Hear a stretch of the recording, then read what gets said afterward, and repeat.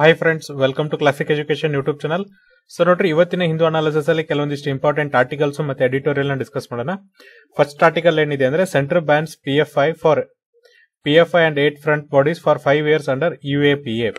So ನೋಡ್ರಿ, ಈ article ಅನ್ನ ನಾವೇನಪ್ಪ ಅಂದ್ರೆ ಇನ್ ಡೆಪ್ತ್ ಆಗಿ ಅನಾಲಿಸಿಸ್ ಮಾಡಿದ್ವಿ. ಅಂದ್ರೆ ನಿನ್ನೆ ಏನು ಪಾಪ್ಯುಲರ್ ಫ್ರಂಟ್ ಆಫ್ ಇಂಡಿಯಾನ ಬ್ಯಾನ್ ಮಾಡಿದ್ರಲ್ಲ, ಜೊತೆಗೆ ಅದ್ರ 8 ಫ್ರಂಟ್ ಆರ್ಗನ್ ಬಾಡೀಸ್ ಏನ್ ಬ್ಯಾನ್ ಮಾಡಿದ್ರಲ್ಲ, ಅದ್ರದ್ದು ಏನಪ್ಪ ಅಂದ್ರೆ ಕಂಪ್ಲೀಟ್ ಅನಾಲಿಸಿಸ್ ನಾವು ನಿನ್ನೆ ಮಾಡಿದೀವಿ. ಅದ್ರ ಲಿಂಕ್ ಅನ್ನ ನಿಮ್ಗೆ ಏನಪ್ಪ ಅಂದ್ರೆ ಡಿಸ್ಕ್ರಿಪ್ಷನ್ ಬಾಕ್ಸ್ ಅಲ್ಲಿ ಕೊಡ್ತೀವಿ.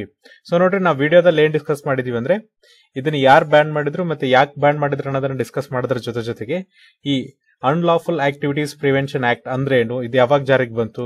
ಸೊ ನೋಡ್ರಿ, ಇದು ಜಾರಿಗೆ ಬಂದಿದ್ದು 1967ರಲ್ಲಿ. ಏನೇನು ಬದಲಾವಣೆಗಳಾದವು ಮತ್ತೆ ಇದರಲ್ಲಿ ಇರುವಂತ ಕೀ ಪ್ರೊವಿಷನ್ಸ್ ಏನು, ಆಮೇಲೆ ಈ ಒಂದು ಕಾನೂನಿಗಿರುವಂತ ಕಾಂಟ್ರವರ್ಸೀಸ್ ಏನು, ಇದ್ರ ಬಗ್ಗೆನೂ ಕೂಡ ನಾವು ಡಿಸ್ಕಷನ್ ಅನ್ನ ಮಾಡಿದ್ವಿ. ಸೊ ನೋಡ್ರಿ, ಈ PFI ನ ಬ್ಯಾನ್ ಮಾಡಿದಾರಲ್ಲ, ಪಾಪ್ಯುಲರ್ ಫ್ರಂಟ್ ಆಫ್ ಇಂಡಿಯಾನ ಬ್ಯಾನ್ ಮಾಡಿದ್ದು ಯಾರಪ್ಪ ಅಂದ್ರೆ ಮಿನಿಸ್ಟ್ರಿ ಆಫ್ ಹೋಮ್ ಅಫೇರ್ಸ್ ಅವರು ಬ್ಯಾನ್ ಮಾಡಿದ್ದಾರೆ. ಒಂದು 5 ವರ್ಷದವರೆಗೆ ಏನಪ್ಪ ಅಂದ್ರೆ ಇದನ್ನ ಬ್ಯಾನ್ ಮಾಡಿದ್ದಾರೆ. ಜೊತೆಗೆ ನೋಡ್ರಿ, ನಮ್ಮ ಎಕ್ಸಾಮಿನೇಷನ್ ಪಾಯಿಂಟ್ ಆಫ್ ವ್ಯೂ ಏನಪ್ಪಾ ಅಂದ್ರೆ ನಮಗೆ ಯಾಕೆ ಬ್ಯಾನ್ ಮಾಡಿದ್ರೆ ಅನ್ನೋದಕ್ಕಿಂತ ಏನಪ್ಪಾ ಅಂದ್ರೆ ಈ UAPA ಅಂದ್ರೆ ಅನ್ಲಾಫುಲ್ ಆಕ್ಟಿವಿಟೀಸ್ ಪ್ರಿವೆನ್ಷನ್ ಆಕ್ಟ್ 1967 ಇದೆಯಲ್ಲ, ಇದ್ರಲ್ಲಿ ಏನೇನ್ ಪ್ರೊವಿಷನ್ ಇದೆ ಅನ್ನೋದು ತುಂಬಾ ಇಂಪಾರ್ಟೆಂಟ್. ಆ ಪ್ರೊವಿಷನ್ಸ್ ಏನಪ್ಪಾ ಅಂದ್ರೆ ನಾವು ನಿನ್ನೆ ಒಂದು ವಿಡಿಯೋದಲ್ಲಿ ಡಿಸ್ಕಷನ್ ಅನ್ನ ಮಾಡಿವಿ. ಅದ್ರ ಲಿಂಕ್ ಅನ್ನ ನಾವು ನಿಮ್ಗೆ ಏನ್ ಮಾಡ್ತೀವಿ ಅಂದ್ರೆ ಡಿಸ್ಕ್ರಿಪ್ಷನ್ ಬಾಕ್ಸ್ ಅಲ್ಲಿ ಕೊಡ್ತೀವಿ. ಸೊ ನೋಡ್ರಿ, ಯಾರೆಲ್ಲ ಆ ವಿಡಿಯೋ ನೋಡಿಲ್ಲ ನೋಡಿ, ನಿಮ್ಗೆ ತುಂಬಾ ಹೆಲ್ಪ್ಫುಲ್ ಆಗುತ್ತೆ. ಇದ್ರ ಜೊತೆಗೆ ನಮ್ಮ ನೆಕ್ಸ್ಟ್ ಆರ್ಟಿಕಲ್ ಏನಿದೆಯಪ್ಪ ಅಂದ್ರೆ ರೀಡಿಸ್ಕವರಿಂಗ್ the bay of Bengal. So ಇಲ್ಲಿ ನೋಡ್ರಿ, ಆತರ ಡಿಸ್ಕಸ್ ಮಾಡತ್ತಿದ್ದೇನಪ್ಪ ಅಂದ್ರೆ ಬೇ ಆಫ್ ಬೆಂಗಾಲ್ ಅಂದ್ರೆ ಬಂಗಾಳ ಕೊಳ್ಳಿ ಏನಿದೆಯಲ್ಲ, ಅದ್ರ ಸುತ್ತಲಿರುವಂತ ಒಂದು ಪ್ರದೇಶದಲ್ಲಿ ಯಾವ ತರನಾಗಿ ಆರ್ಥಿಕ ಚಟುವಟಿಕೆಗಳಿಗೆ ಆಗ್ಬೇಕಂತ ಅವರು ಡಿಸ್ಕಷನ್ ಅನ್ನ ಮಾಡಿದ್ದಾರೆ. ಸೊ ಇದ್ರಿಗಿಂತ ಮುಂಚೆ ನಾವೇನ್ ಮಾಡೋಣ ಅಂದ್ರೆ ಇಲ್ಲಿ ಆತರ ಏನ್ ಮಾಡಿದ್ದಾರೆ ಅಂದ್ರೆ ಬಿಮ್ಸ್ಟೆಕ್ ಬಗ್ಗೆ ಮೆನ್ಷನ್ ಮಾಡಿದ್ದಾರೆ. ಸೊ ನೋಡ್ರಿ, ಬಿಮ್ಸ್ಟೆಕ್ ಅಂದ್ರೆ bay of Bengal initiative for multi sectoral technical and economic cooperations ಏನಿದೆ ಅದ್ರ ಬಗ್ಗೆ ಡಿಸ್ಕಷನ್ ಮಾಡಿದ್ರೆ, ಫಸ್ಟ್ ನಾವೇನ್ ಮಾಡೋಣ ಅಂದ್ರೆ bay of Bengal reason discussion ಮಾಡೋದಕ್ಕಿಂತ ಬಿಮ್ಸ್ಟೆಕ್ ಬಗ್ಗೆ ಒಂಚೂರು ಡಿಸ್ಕಷನ್ ಮಾಡೋಣ. ಆಮೇಲೆ ಬೇ ಆಫ್ ಬೆಂಗಾಲ್ ಈ ಆರ್ಟಿಕಲ್ ಅನ್ನ ಅನಲೈಸ್ ಮಾಡ್ತಾ ಹೋಗೋಣ. ಅವಾಗ ಏನಾಗುತ್ತಪ್ಪ ಅಂದ್ರೆ ನಮಗೆ ತುಂಬಾ ಈಸಿಯಾಗಿ ಆರ್ಟಿಕಲ್ ಅಂಡರ್ಸ್ಟ್ಯಾಂಡ್ ಆಗುತ್ತೆ. ಸೊ ನೋಡ್ರಿ, ಹೆಸರು ಹೇಳಂಗಿದೆ ಏನಪ್ಪಾ ಅಂದ್ರೆ ಬೇ ಆಫ್ ಬೆಂಗಾಲ್ ಅಂದ್ರೆ ಬಂಗಾಳದ ಕೊಲ್ಲಿ ಸುತ್ತ ಇರುವಂತ ಒಂದು ದೇಶಗಳ ಒಂದೇನಪ್ಪ ಅಂದ್ರೆ ಒಪ್ಪಂದ ಅಂತ ಹೇಳ್ಬೋದು. ಈ ಬಂಗಾಳ ಕೊಳ್ಳಿ ಏನಿದೆಯಲ್ಲ, ಅದ್ರ ಸುತ್ತಲ ಇರುವಂತ ಒಂದು ದೇಶಗಳ ಒಪ್ಪಂದ. ಫಾರ್ ಎಕ್ಸಾಂಪಲ್ ನೋಡ್ರಿ, ನಾವು SCO Shanghai cooperation organisation discuss ಮಾಡ್ಬೇಕಾರೆ ಯಾವ ತರನ ಡಿಸ್ಕಸ್ ಮಾಡಿದ್ವಿ ಅಂದ್ರೆ ಈ ಚೈನಾ ಬಾರ್ಡರ್ ಇರುವಂತ ಎಲ್ಲಾ ರಾಷ್ಟ್ರಗಳು ಸೇರಿ ಮಾಡ್ಕೊಂಡಂತ ಒಂದು ಶಾಂಘೈ ಆರ್ಗನೈಸೇಷನ್ ಅಥವಾ ಕೋಆಪರೇಷನ್ ಈಗ ಏನಾಗಿದೆ ಅಂದ್ರೆ ಶಾಂಘೈ ಕೋಆಪರೇಷನ್ ಆರ್ಗನೈಸೇಷನ್ ಆಗಿದೆ. ಹಾಗೆ ತರನಾಗಿ ನೋಡ್ರಿ, ಬಿಮ್ಸ್ಟೆಕ್ ಅಲ್ಲೂ ಕೂಡ ಏನಪ್ಪಾ ಅಂದ್ರೆ ಈ ಬಂಗಾಳ ಕೊಳ್ಳಿಯ ಸುತ್ತಮುತ್ತಲು ಇರುವಂತ ರಾಷ್ಟ್ರಗಳು ಮಾಡ್ಕೊಂಡ ಒಪ್ಪಂದ ಆಗಿದೆ. ಸೊ ನೋಡ್ರಿ, ಇಲ್ಲಿರುವಂತ ರಾಷ್ಟ್ರಗಳು ಯಾವ್ದಪ್ಪ ಅಂದ್ರೆ ಭಾರತ, ಬಾಂಗ್ಲಾದೇಶ್, ಮಯನ್ಮಾರ್, ಥೈಲ್ಯಾಂಡ್ ಮತ್ತೆ ಶ್ರೀಲಂಕಾ. ಇದಾದ್ಮೇಲೆ ಮೇಲ್ಗಡೆ ನೇಪಾಳ ಮತ್ತೆ ಭೂತಾನ್. ಸೊ ನೋಡ್ರಿ, ಹಾಗಾದ್ರೆ ಇದರ ಮುಖ್ಯ ಉದ್ದೇಶ ಏನು, ಪ್ರೈಮರಿ ಆಬ್ಜೆಕ್ಟಿವ್ ಏನು, ಈ ಏನಪ್ಪಾ ಅಂದ್ರೆ ಬಿಮ್ಸ್ಟೆಕ್ ಅನ್ನ ತೆಗೆದಿದ್ದಾರಲ್ಲ, ಇದ್ರ ಮುಖ್ಯ ಉದ್ದೇಶ ಏನಂದ್ರೆ, ಸೊ ನೋಡ್ರಿ, ಈ ಬಂಗಾಳದ ಕೊಲ್ಲಿಯ ಸುತ್ತಲಿರುವಂತ ದೇಶಗಳಿಗೆ ಏನಪ್ಪಾ ಅಂದ್ರೆ ಒಂದು ಮಲ್ಟಿ ಮೋಡಲ್ ಕನೆಕ್ಟಿವಿಟಿ ಕೊಡೋದು. ಮಲ್ಟಿ ಮೋಡಲ್ ಕನೆಕ್ಟಿವಿಟಿ ಅಂದ್ರೆ ನೋಡ್ರಿ, ಒಂದೇ ತರನ ಅಂತ ಕನೆಕ್ಟಿವಿಟಿ ಇರಲ್ಲ. By air, by rail, by water, ಈ ತರನಾಗಿ ಏನಪ್ಪಾ ಅಂದ್ರೆ ಭೂಮಿ, ಗಾಳಿ ಮತ್ತೆ ಜಲದ ಮೂಲಕ ಏನಪ್ಪಾ ಅಂದ್ರೆ ನಿಮ್ಗೆ ಕನೆಕ್ಟಿವಿಟಿನ ಕೊಡೋದಕ್ಕೆ ನಾವೇನಂತೀವಿ ಅಂದ್ರೆ ಮಲ್ಟಿ ಮೋಡಲ್ ಕನೆಕ್ಟಿವಿಟಿ.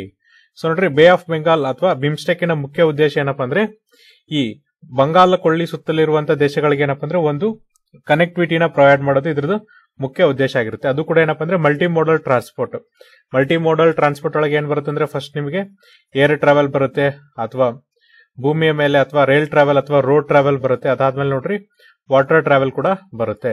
ಈ ತರನಾಗಿ ಏನಪ್ಪಾ ಅಂದ್ರೆ ಮಲ್ಟಿ ಮೋಡಲ್ ಕನೆಕ್ಟಿವಿಟಿನ ಕೊಡೋದು. ಇದ್ರ ಜೊತೆಗೆ ಏನ್ ಮಾಡೋದಪ್ಪ ಅಂದ್ರೆ ಇಲ್ಲಿರುವ ಎನ್ವೈರನ್ಮೆಂಟ್ ಅಥವಾ ಪರಿಸರವನ್ನ ಯೂಸ್ ಮಾಡ್ಕೊಂಡು ಏನಪ್ಪಾ ಅಂದ್ರೆ ಪರಸ್ಪರರ ಆರ್ಥಿಕತೆಯ ಅಭಿವೃದ್ಧಿಯನ್ನ ಮಾಡ್ಕೊಳ್ಳೋದು. ಪರಸ್ಪರರ ಏನಪ್ಪಾ ಅಂದ್ರೆ ಆರ್ಥಿಕತೆಯ ಅಭಿವೃದ್ಧಿಯನ್ನ ಮಾಡ್ಕೊಳ್ಳೋದು. ಸೊ ನೋಡ್ರಿ, ಹಾಗಾದ್ರೆ ಇದು ಯಾವಾಗ ಸ್ಟಾರ್ಟ್ ಆಯ್ತಪ್ಪ ಅಂದ್ರೆ 1997ರಲ್ಲಿ ಈ ಒಂದು ಆರ್ಗನೈಸೇಷನ್ ಸ್ಟಾರ್ಟ್ ಆಗುತ್ತೆ. ಅದು ಕೂಡ ಏನಪ್ಪಾ ಅಂದ್ರೆ ಬ್ಯಾಂಕಾಕ್ ಡಿಕ್ಲರೇಷನ್ ಅಥವಾ ಬ್ಯಾಂಕಾಕ್ ಘೋಷಣೆ ಮೂಲಕ ಏನಪ್ಪಾ ಅಂದ್ರೆ ಈ ಒಂದು ಆರ್ಗನೈಸೇಷನ್ ಸ್ಟಾರ್ಟ್ ಆಗುತ್ತೆ. ಸೊ ನೋಡ್ರಿ, ಇನಿಷಿಯಲಿ ಇದಕ್ಕೆ ಏನಂತ ಕರಿತಿದ್ರಪ್ಪ ಅಂದ್ರೆ ಬಿಸ್ಟೆಕ್ ಅಂತ ಕರಿತಿದ್ರು. ಇಲ್ಲಿ ಬಿಸ್ಟೆಕ್ ಅಂದ್ರೆ ಏನಪ್ಪಾ ಅಂದ್ರೆ ಮುಂಚೆ ಏನಿತ್ತಪ್ಪ ಅಂದ್ರೆ Bangladesh, India, Sri Lanka, Thailand economic cooperations. ನೋಡ್ರಿ, ಮುಂಚೆ ಏನಿತ್ತಪ್ಪ ಅಂದ್ರೆ ಬಾಂಗ್ಲಾದೇಶ್, ಇಂಡಿಯಾ, ಶ್ರೀಲಂಕಾ ಮತ್ತೆ ಥೈಲ್ಯಾಂಡ್ ಎಕನಾಮಿಕ್ ಕೋಆಪರೇಷನ್ಸ್ ಅಂತ ಕರಿತಿದ್ರು. 1997ರಲ್ಲಿ ಏನಾಯ್ತಪ್ಪ ಅಂದ್ರೆ ಇಲ್ಲಿ ಮಯನ್ಮಾರ್ ಬಂತು. ಅವಾಗ ಇದೇನಾಯ್ತಂದ್ರೆ ಬಿಮ್ಸ್ಟೆಕ್ ಆಯ್ತು. ಅವಾಗ Bangladesh, India, Myanmar, Sri Lanka, Thailand economic cooperations ಆಯ್ತು. 2004ರಲ್ಲಿ ನೋಡ್ರಿ, 2004ರಲ್ಲಿ ಏನಾಗತ್ತಪ್ಪ ಅಂದ್ರೆ ನೇಪಾಳ ಮತ್ತೆ ಭೂತಾನ್ ಬರೋದ್ರಿಂದ ಈ ಬಿಸ್ಟೆಕ್ ಇದ್ದಿದ್ದನ ಅಥವಾ ಬಿಮ್ಸ್ಟೆಕ್ ಇತ್ತಲ್ಲ ಇದನ್ನೇನಪ್ಪ ಅಂದ್ರೆ ಡೆಫಿನೇಷನ್ ಚೇಂಜ್ ಮಾಡ್ತಾರೆ.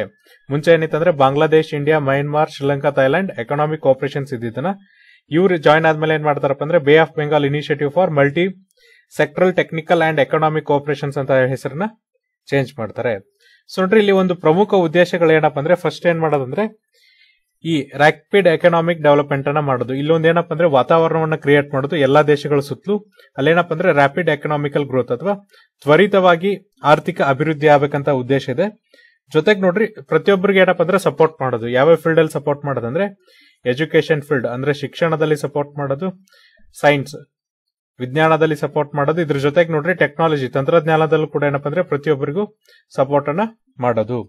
ಇದ್ರ ಜೊತೆಗೆ ನೋಡ್ರಿ ಈ ಬಿಮ್ಸ್ಟೆಕ್ನ ಕೆಲವೊಂದಿಷ್ಟು ತತ್ವಗಳಿದೆ.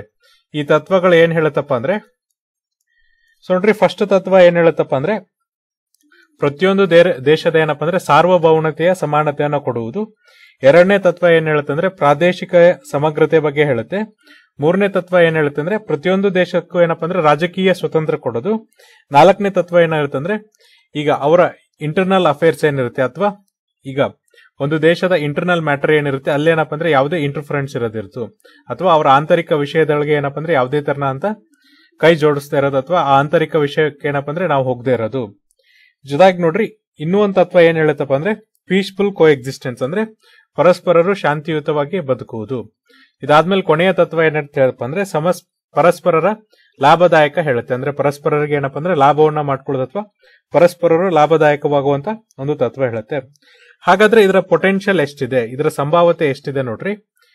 ಈಗ ಈ ದೇಶದಲ್ಲಿ ಈ ಅಷ್ಟು ದೇಶಗಳಲ್ಲಿ ಸೇರಿ ಎಷ್ಟು ಜನಸಂಖ್ಯೆ ಆಗುತ್ತಪ್ಪ ಅಂದ್ರೆ ಈಗ ಮೋರ್ ದನ್ 150 ಮಿಲಿಯನ್ ಅಥವಾ ಮೋರ್ ದನ್ 150 ಕ್ರೋರ್ ಅಥವಾ 1 ಬಿಲಿಯನ್ ಕಿಂತ ಜಾಸ್ತಿ 150 ಕೋಟಿಗಿಂತ ಜಾಸ್ತಿ ಜನಸಂಖ್ಯೆ ಇದೆ ಅಂತ ಹೇಳ್ತಿದ್ದಾರೆ ಇಲ್ಲಿ.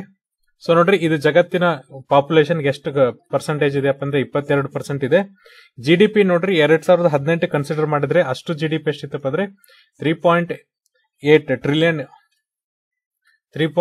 ಟ್ರಿಲಿಯನ್ ಡಾಲರ್ ರುಪೀಸ್ ಇದೆ, ಟ್ರಿಲಿಯನ್ ಡಾಲರ್ ಇದೆ. ಅದೇ ನೋಡ್ರಿ 2022 ಕನ್ಸಿಡರ್ ಮಾಡಿದಾಗ ಏನಪ್ಪ ಅಂದ್ರೆ ಆಲ್ಮೋಸ್ಟ್ 4.4 ಟ್ರಿಲಿಯನ್ ಡಾಲರ್ ಆಗಿದೆ. ಜನಸಂಖ್ಯೆನೂ ಕೂಡ ನೋಡ್ರಿ 1.73 ಬಿಲಿಯನ್ ಅಥವಾ 177 ಕೋಟಿ ಆಗಿದೆ ಅಂತ 173 ಕೋಟಿ ಆಗಿದೆ ಅಂತ ಹೇಳ್ಬೋದು. 173 ಕೋಟಿ ಆಗಿದೆ ಅಂತ ನಾವು ಹೇಳ್ಬೋದು. ಜೊತೆಗೆ ನೋಡ್ರಿ ಇದ್ರ ಜೊತೆಗೆ ಇದೇನಾಗತ್ತಪ್ಪ ಅಂದ್ರೆ ಒಂದು ಬ್ರಿಡ್ಜ್ ಆಗಿ ಆಕ್ಟ್ ಮಾಡುತ್ತೆ. ಯಾವುದಕ್ಕೆ ಒಂದು ಇದು ಸೇತುವೆಯಾಗಿ ಕೆಲಸ ಮಾಡುತ್ತಪ್ಪ ಅಂದ್ರೆ ಈಗ ದಕ್ಷಿಣ ಮತ್ತೆ ಆಗ್ನೇಯ ದೇಶಗಳ ಮಧ್ಯೆ ಏನಪ್ಪಾ ಅಂದ್ರೆ ಇದೊಂದು ಸೇತುವೆಯಾಗಿ ಕೆಲಸ ಮಾಡುತ್ತೆ. ದಕ್ಷಿಣ ಮತ್ತು ಆಗ್ನೇಯ ದೇಶಗಳ ಮಧ್ಯೆ ಇದೊಂದು ಏನಂದ್ರೆ ಸೇತುವೆಯಾಗಿ ಕೆಲಸ ಮಾಡುತ್ತೆ. ಜೊತೆಗೆ ನೋಡ್ರಿ ಇದೇನಪ್ಪ ಅಂದ್ರೆ ಸಾರ್ಕ್ ಮತ್ತೆ ಆಸಿಯಾನ್ ಕಂಟ್ರೀಸ್ ಏನಿದೆಯಲ್ಲ, ಸಾರ್ಕ್ ಮತ್ತೆ ಆಸಿಯಾನ್ ಕಂಟ್ರೀಸ್ ಏನಿದೆಯಲ್ಲ ಇದ್ರ ಮಧ್ಯೆ ಇದೊಂದು ಏನಪ್ಪ ಅಂದ್ರೆ ಪ್ಲಾಟ್ಫಾರ್ಮ್ ಆಗಿ ಕೆಲಸ ಆಗುತ್ತೆ. ಅಂದ್ರೆ ರೀಜನಲ್ ಇಂಟಿಗ್ರೇಷನ್ ಅಥವಾ ಪ್ರಾದೇಶಿಕ ಸಮಗ್ರತೆಗೆ ಏನಪ್ಪ ಅಂದ್ರೆ ಆಸಿಯಾನ್ ಮತ್ತೆ ಸಾರ್ಕ್ ದೇಶಗಳ ಮಧ್ಯೆ ಏನಪ್ಪ ಅಂದ್ರೆ ಇದೊಂದು ಪ್ಲಾಟ್ಫಾರ್ಮ್ ಆಗಿ ಕನೆಕ್ಟ್ ಮಾಡುತ್ತೆ. ಸೊ ನೋಡ್ರಿ ನಾವು ನಮ್ಮ ಯೂಟ್ಯೂಬ್ ಚಾನಲ್ ನಲ್ಲಿ ಏನಪ್ಪ ಅಂದ್ರೆ ಸಾರ್ಕ್ ಮತ್ತೆ ಆಸಿಯಾನ್ ದೇಶಗಳನ್ನ ಮೆಂಬರ್ ಕಂಟ್ರೀಸ್ ನ ಯಾವ ತರನ ನೆನ್ಪಿಟ್ಕೋಬೇಕಂತ ಹೇಳಿ ಶಾರ್ಟ್ಸ್ ಅನ್ನ ಮಾಡಿದ್ವಿ. ಅದನ್ನ ಸಹ ನೋಡ್ರಿ.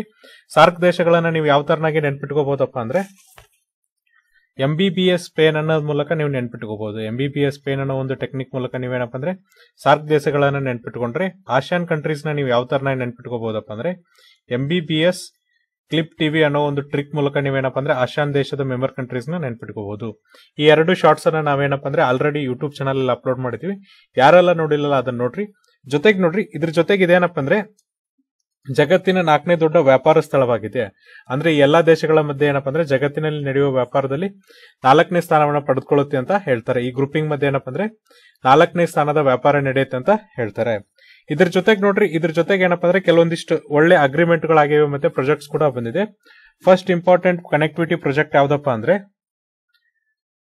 ನೋಡ್ರಿ ಫಸ್ಟ್ ಇಂಪಾರ್ಟೆಂಟ್ ಕನೆಕ್ಟಿವಿಟಿ ಪ್ರಾಜೆಕ್ಟ್ ಯಾವ್ದಪ್ಪ ಅಂದ್ರೆ Kaladan multi model project. ಇಲ್ಲಿದೆಯಲ್ಲ Kaladan multi model project. ಇದೇನಪ್ಪ ಅಂದ್ರೆ ಇಂಡಿಯಾನ ಮಯನ್ಮಾರ್ಗೆ ಕನೆಕ್ಟ್ ಮಾಡುತ್ತೆ. ಸೊ ನೋಡ್ರಿ ಕಲ್ಕತ್ತಾದಿಂದ ಏನಪ್ಪ ಅಂದ್ರೆ ಪಾಲೆತ್ವಾ ಮತ್ತೆ ಐಜ್ವಾಲ್ಗೆ ಏನಪ್ಪ ಅಂದ್ರೆ ಇದು ಕನೆಕ್ಟ್ ಅನ್ನ ಮಾಡುತ್ತೆ.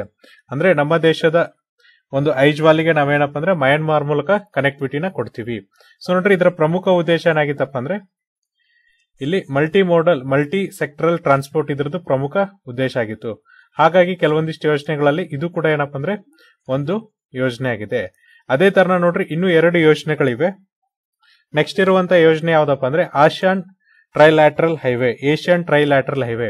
ಇದು ನೋಡ್ರಿ ಇಂಡಿಯಾ, ಮಯನ್ಮಾರ್ ಮತ್ತೆ ಥೈಲ್ಯಾಂಡ್ ಅನ್ನ ಕನೆಕ್ಟ್ ಮಾಡುತ್ತೆ. ಸೊ ನೋಡ್ರಿ ಏಷ್ಯನ್ ಟ್ರೈಲ್ಯಾಟರ್ ಹೈವೇ ಏನಪ್ಪಾ ಅಂದ್ರೆ ಇಂಡಿಯಾ, ಮಯನ್ಮಾರ್ ಮತ್ತೆ ಥೈಲ್ಯಾಂಡ್ ಅನ್ನ ಕನೆಕ್ಟ್ ಮಾಡುತ್ತೆ. ಅದೇ ತರನಾಗಿ ನಮ್ಮ 3ನೇ ಯೋಜನೆ ಯಾವ್ದಿದೆಯಪ್ಪ ಅಂದ್ರೆ ಇದ್ರ ಮೂಲಕ ಜಾರಿಗೆ ಬಂದಿರೋದು. ಸೊ ನೋಡ್ರಿ 3ನೇ ಯೋಜನೆ ಬಂದು ಮೋಟಾರ್ ವೆಹಿಕಲ್ ಅಗ್ರಿಮೆಂಟ್ ಮೇಲೆ ಇದೆ.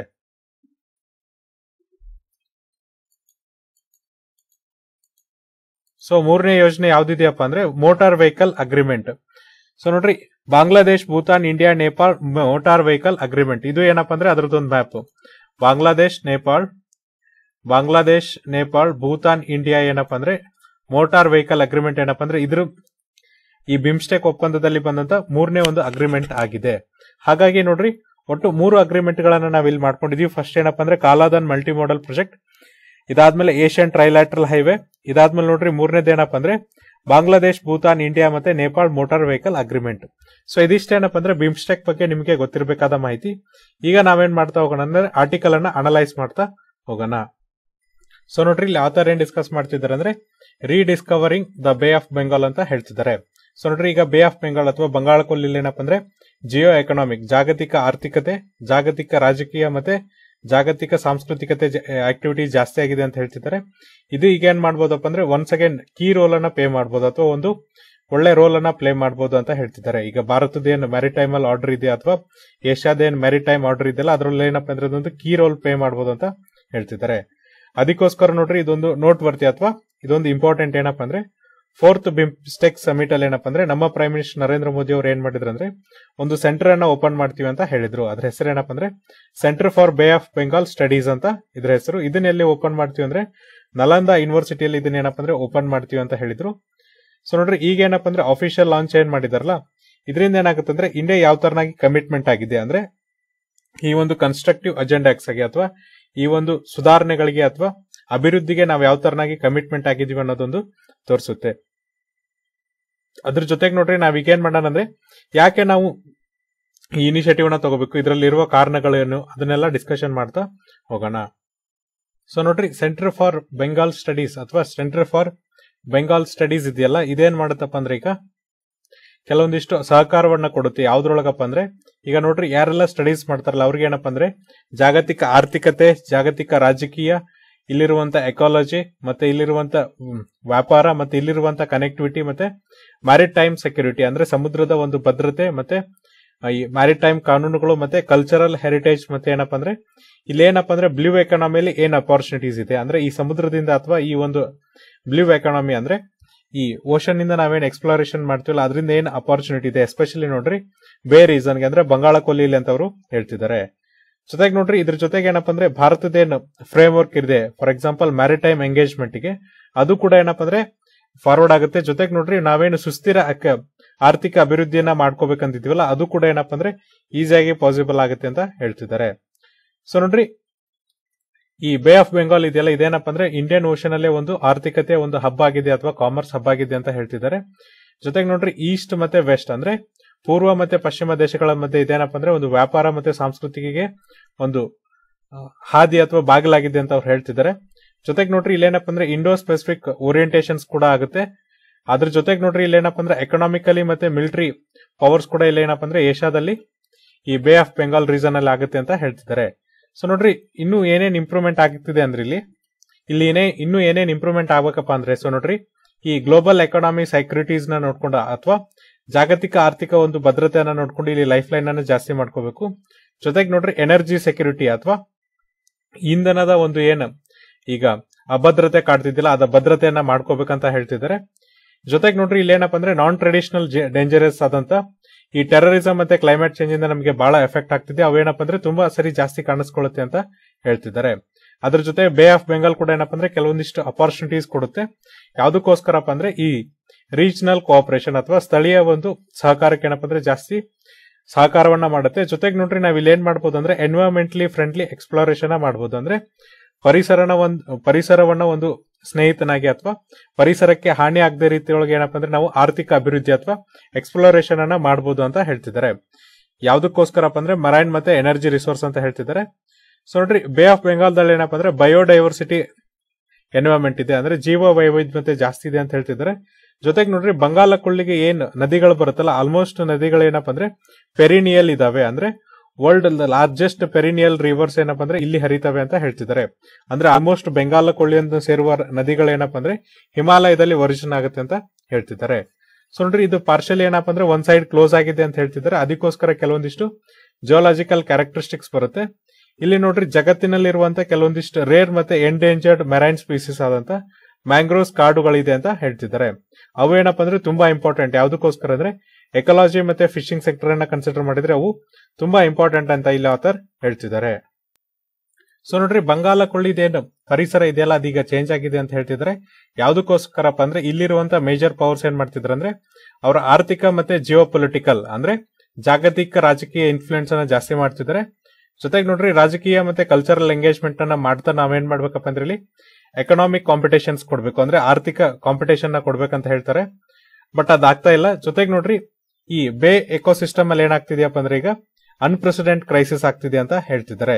ಯಾವ್ದಕ್ಕೋಸ್ಕರ ಅನ್ಪ್ರೆಸಿಡೆಂಟ್ ಈ ತರ ಕ್ರೈಸಿಸ್ ಆಗ್ತಿದ್ಯಪ್ಪ ಅಂದ್ರೆ ನಾವು ಜಾಸ್ತಿ ಪರಿಸರವನ್ನ ಎಕ್ಸ್ಪ್ಲಾಯ್ಟ್ ಮಾಡೋದಕ್ಕೋಸ್ಕರ ಏನಪ್ಪ ಅಂದ್ರೆ ಈ ತರ ಅನ್ಪ್ರೆಸಿಡೆಂಟ್ ಕ್ರೈಸಿಸ್ ಆಗ್ತಿದೆ. ಸೊ ನೋಡ್ರಿ ಬಿಮ್ಸ್ಟೆಕ್ ನ ಉದ್ದೇಶ ಏನಪ್ಪ ಅಂದ್ರೆ ಈ ಸುಸ್ಥಿರವಾಗಿ ನಾವೇನಪ್ಪ ಅಂದ್ರೆ ಪರಿಸರವನ್ನ ಎಕ್ಸ್ಪ್ಲಾಯ್ಟ್ ಮಾಡೋದು. ಯಾವ್ದಕ್ಕೋಸ್ಕರ ಅಂದ್ರೆ ಸುಸ್ಥಿರ ಅಭಿವೃದ್ಧಿಗೋಸ್ಕರ ಅಂತ ಹೇಳಿದ್ವಿ.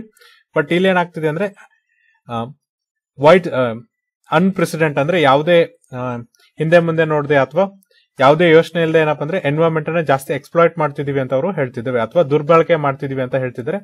ಇದು ಈಗ ಏನಪ್ಪ ಅಂದ್ರೆ ಜಿಯೋ ಪೊಲಿಟಿಕಲ್ ಅಂಡ್ರೆಸ್ಟ್ ಗೆ ಕಾರಣವಾಗಿದೆ. ಅಂದ್ರೆ ಜಾಗತಿಕ ರಾಜಕೀಯ ಒಂದು ಅಂಡ್ರೆಸ್ಟ್ ಅಂದ್ರೆ ಏನ್ ಹೇಳ್ಬೋದಪ್ಪ ಅಂದ್ರೆ ಪರಿಸ್ಥಿತಿ ಸಲ್ಲದೆ ಇರೋದು, ಅಶಾಂತಿಗೆ ಇದೊಂದು ಕಾರಣ ಆಗಿದೆ ಅಂತ ಹೇಳ್ತಿದ್ದಾರೆ. ಸೊ ನೋಡ್ರಿ ಇಲ್ಲಿ ಕೆಲವೊಂದಿಷ್ಟು ಸ್ಪೀಸೀಸ್ ಏನಪ್ಪ ಅಂದ್ರೆ ಎಕ್ಸ್ಟೆನ್ಷನ್ ಆಗಿದೆ ಅಥವಾ ಕಾಣೆ ಆಗಿದಾವೆ ಅಂತ ಹೇಳ್ತಿದ್ದಾರೆ. ಎಕ್ಸ್ಟೆನ್ಷನ್ ಅಂದ್ರೆ ನೋಡ್ರಿ ಕಾಣೆ ಆಗಿದ್ದಾವೆ. ಯಾವ್ದಕ್ಕೋಸ್ಕರಪ್ಪ ಅಂದ್ರೆ ನಾವು ಯಾವ ತರನಾಗಿ ಕ್ಲಿಯರ್ಲೆಸ್ ಆಗಿದೆ ಏನಪ್ಪ ಅಂದ್ರೆ ಮರೈನ್ ಎನ್ವೈರನ್ಮೆಂಟ್ ಅಥವಾ ಮರೈನ್ ಪರಿಸರವನ್ನ ಎಕ್ಸ್ಪ್ಲೋಟೇಷನ್ ಅಥವಾ ದುರ್ಬಳಕೆಯನ್ನ ಮಾಡ್ಕೋತಿದ್ವಿ. ಹಾಗಾಗಿ ಬಯೋಡೈವರ್ಸಿಟಿಯಲ್ಲೂ ಕೂಡ ಏನಪ್ಪ ಅಂದ್ರೆ ಕೆಲವೊಂದಿಷ್ಟು ಕಾನ್ಸಿಕ್ವೆನ್ಸ್ ಅಥವಾ ಇದರ ಕಾನ್ಸಿಕ್ವೆನ್ಸ್ ಆಗಿ ಏನಪ್ಪ ಅಂದ್ರೆ ಬಯೋಡೈವರ್ಸಿಟಿಯಲ್ಲಿ ಕೂಡ ಕೆಲವೊಂದಿಷ್ಟು ಚೇಂಜಸ್ ಆಗಿದೆ ಅಂತ ಅವರು ಹೇಳ್ತಿದ್ದಾರೆ. ಸೊ ನೋಡ್ರಿ ಇಲ್ಲಿ ಏನೇನು ಪ್ರಾಬ್ಲಮ್ಗಳು ಬಂದಿದೆಯಪ್ಪ ಅಂದ್ರೆ ಫಸ್ಟ್ ಪಾಪ್ಯುಲೇಷನ್ ಗ್ರೋತ್ ಅಂದ್ರೆ ಜನಸಂಖ್ಯೆ ಅಭಿವೃದ್ಧಿ ಜಾಸ್ತಿ ಆಗಿದೆ. ಈ ಲ್ಯಾಂಡ್ ಅನ್ನ ಏನ್ ಮಾಡ್ಕೋ ಭೂಮಿ ಬಳಕೆ ಏನ್ ಮಾಡ್ತಿದ್ವಲ್ಲ ಅದನ್ನು ಕೂಡ ಏನಪ್ಪ ಅಂದ್ರೆ ಅಲ್ಟರ್ ಮಾಡಿದೀವಿ ಅಥವಾ ಅದನ್ನ ಜಾಸ್ತಿ ಮಾಡಿದೀವಿ. ಜೊತೆಗೆ ನೋಡ್ರಿ ರಿಸೋರ್ಸ್ ಎಕ್ಸ್ಪ್ಲಾಯ್ಟೇಷನ್ ಏನಪ್ಪ ಅಂದ್ರೆ ಜಾಸ್ತಿ ಮಾಡಿದೀವಿ ಅಂತ ಹೇಳ್ತಿದ್ದಾರೆ. ಉಪ್ಪಿನಕರಣ ಅಥವಾ ಸ್ಯಾಲಿನೈಸೇಷನ್ ಜಾಸ್ತಿ ಆಗಿದೆ. ಜೊತೆಗೆ ನೋಡ್ರಿ ಸಮುದ್ರದ ಮಟ್ಟ ಕೂಡ ಜಾಸ್ತಿ ಆಗಿದೆ. ಆಮೇಲೆ ಹವಾಮಾನ ಬದಲಾವಣೆ ಕೂಡ ಏನಪ್ಪ ಅಂದ್ರೆ ಇದಕ್ಕೆ ಒಂದು ಮುಖ್ಯ ಕಾರಣ ಅಂತ ಹೇಳ್ತಿದ್ದಾರೆ. ಇದ್ರ ಜೊತೆ ನೋಡ್ರಿ ಕೆಲವೊಂದಿಷ್ಟು ಏನಪ್ಪ ಅಂದ್ರೆ ಈ ಬೇ ಆಫ್ ಬೆಂಗಾಲ್ ಅಥವಾ ಬಂಗಾಳ ಕೊಲ್ಲಿಯ ಪರಿಸರ ಹಾಳಾಗೋದಕ್ಕೆ ಕಾರಣ ಏನಪ್ಪ ಅಂದ್ರೆ ಕೆಲವೊಂದಿಷ್ಟು ಸ್ಮಾಲ್ ಮತ್ತೆ ಮೀಡಿಯಂ ಫೀಡರ್ಶಿಪ್ ಇಂದ ಏನಪ್ಪ ಅಂದ್ರೆ ಡಿಸ್ಚಾರ್ಜ್ ಅನ್ನ ಮಾಡೋದು. ಆಮೇಲೆ ಅವಾಗ ಏನಪ್ಪ ಅಂದ್ರೆ ಹಡಗುಗಳ ಮಧ್ಯೆ ಒಂದು ಕೊಲಿಷನ್ಸ್ ಅಥವಾ ಡಿಕ್ಕಿ ಹೊಡೆಯೋದು. ಆಮೇಲೆ ನೋಡ್ರಿ ಅನ್ಇಂಟೆನ್ಷನ್ ಆಯಿಲ್ ಸ್ಪಿಲ್ ಅಂದ್ರೆ ಈಗ ಯಾವುದೇ ಇಂಟೆನ್ಷನ್ ಇಲ್ಲದೆ ಏನಪ್ಪ ಅಂದ್ರೆ ಈ ತೈಲ ಸೋರಿಕೆ ಆಗೋದು. ಆಮೇಲೆ ಇಂಡಸ್ಟ್ರಿಯಲ್ ವೇಸ್ಟ್ ಅನ್ನ ಏನಪ್ಪ ಅಂದ್ರೆ ಸಮುದ್ರಕ್ಕೆ ಬಿಡೋದು. ಜೊತೆಗೆ ನೋಡ್ರಿ ನಾನ್ ಬಯೋಡಿಗ್ರೇಡಬಲ್ ಪ್ಲಾಸ್ಟಿಕ್ ಏನಾಗ್ತಿದೆಯಪ್ಪ ಅಂದ್ರೆ ಈ ಒಂದು ಸಮುದ್ರದಲ್ಲಿ ಜಾಸ್ತಿ ಅಕ್ಯುಮುಲೇಟ್ ಆಗ್ತಿದೆ.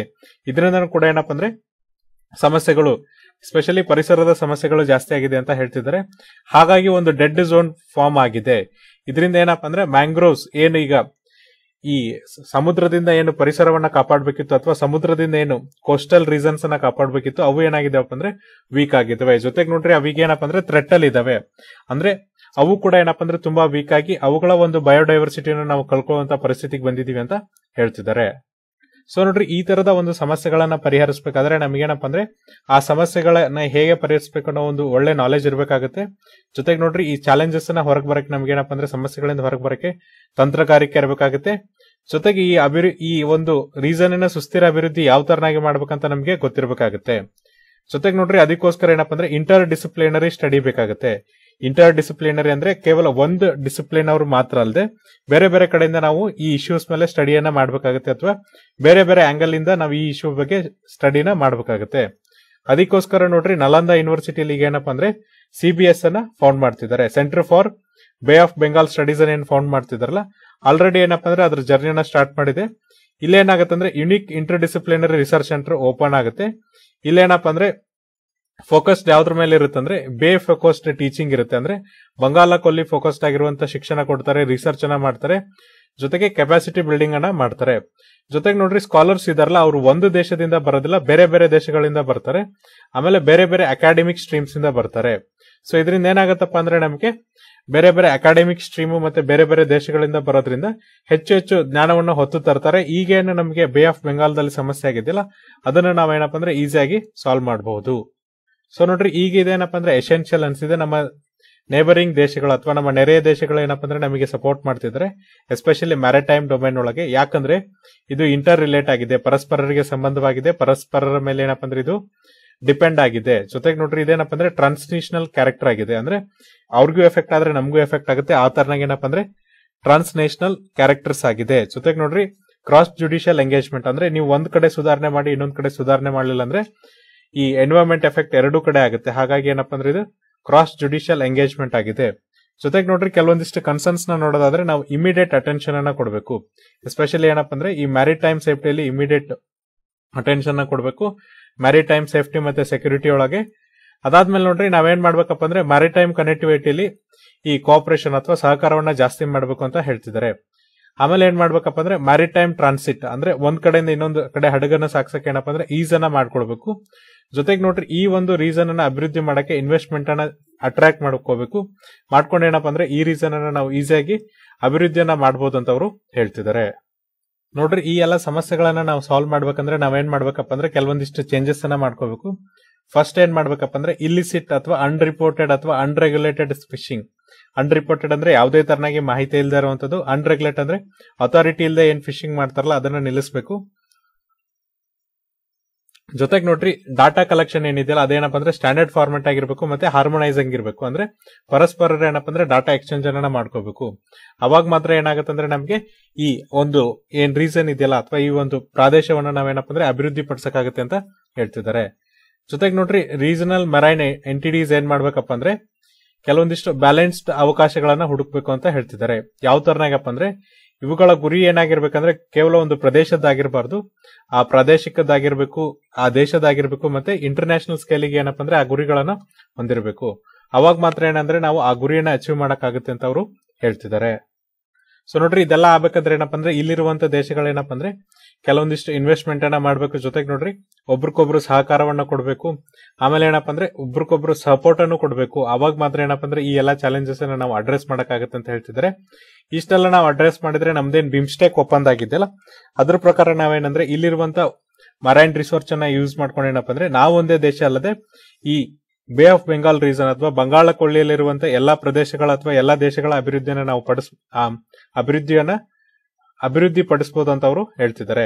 ಸೊ ನೋಡ್ರಿ ನಮ್ಮ ನೆಕ್ಸ್ಟ್ ಆರ್ಟಿಕಲ್ ಏನಿದೆಯಪ್ಪ ಅಂದ್ರೆ ಇದು ಕೂಡ ಎನ್ವೈರನ್ಮೆಂಟಲ್ ಕನ್ಸರ್ನ್, ಬಟ್ ಇದು ಯಾವ್ದ್ರ ಮೇಲೆ ರಿಲೇಟ್ ಆಗಿದೆ ಅಂದ್ರೆ ಫ್ಲಡ್ಡಿಂಗ್ ಮೇಲೆ ರಿಲೇಟ್ ಆಗಿದೆ.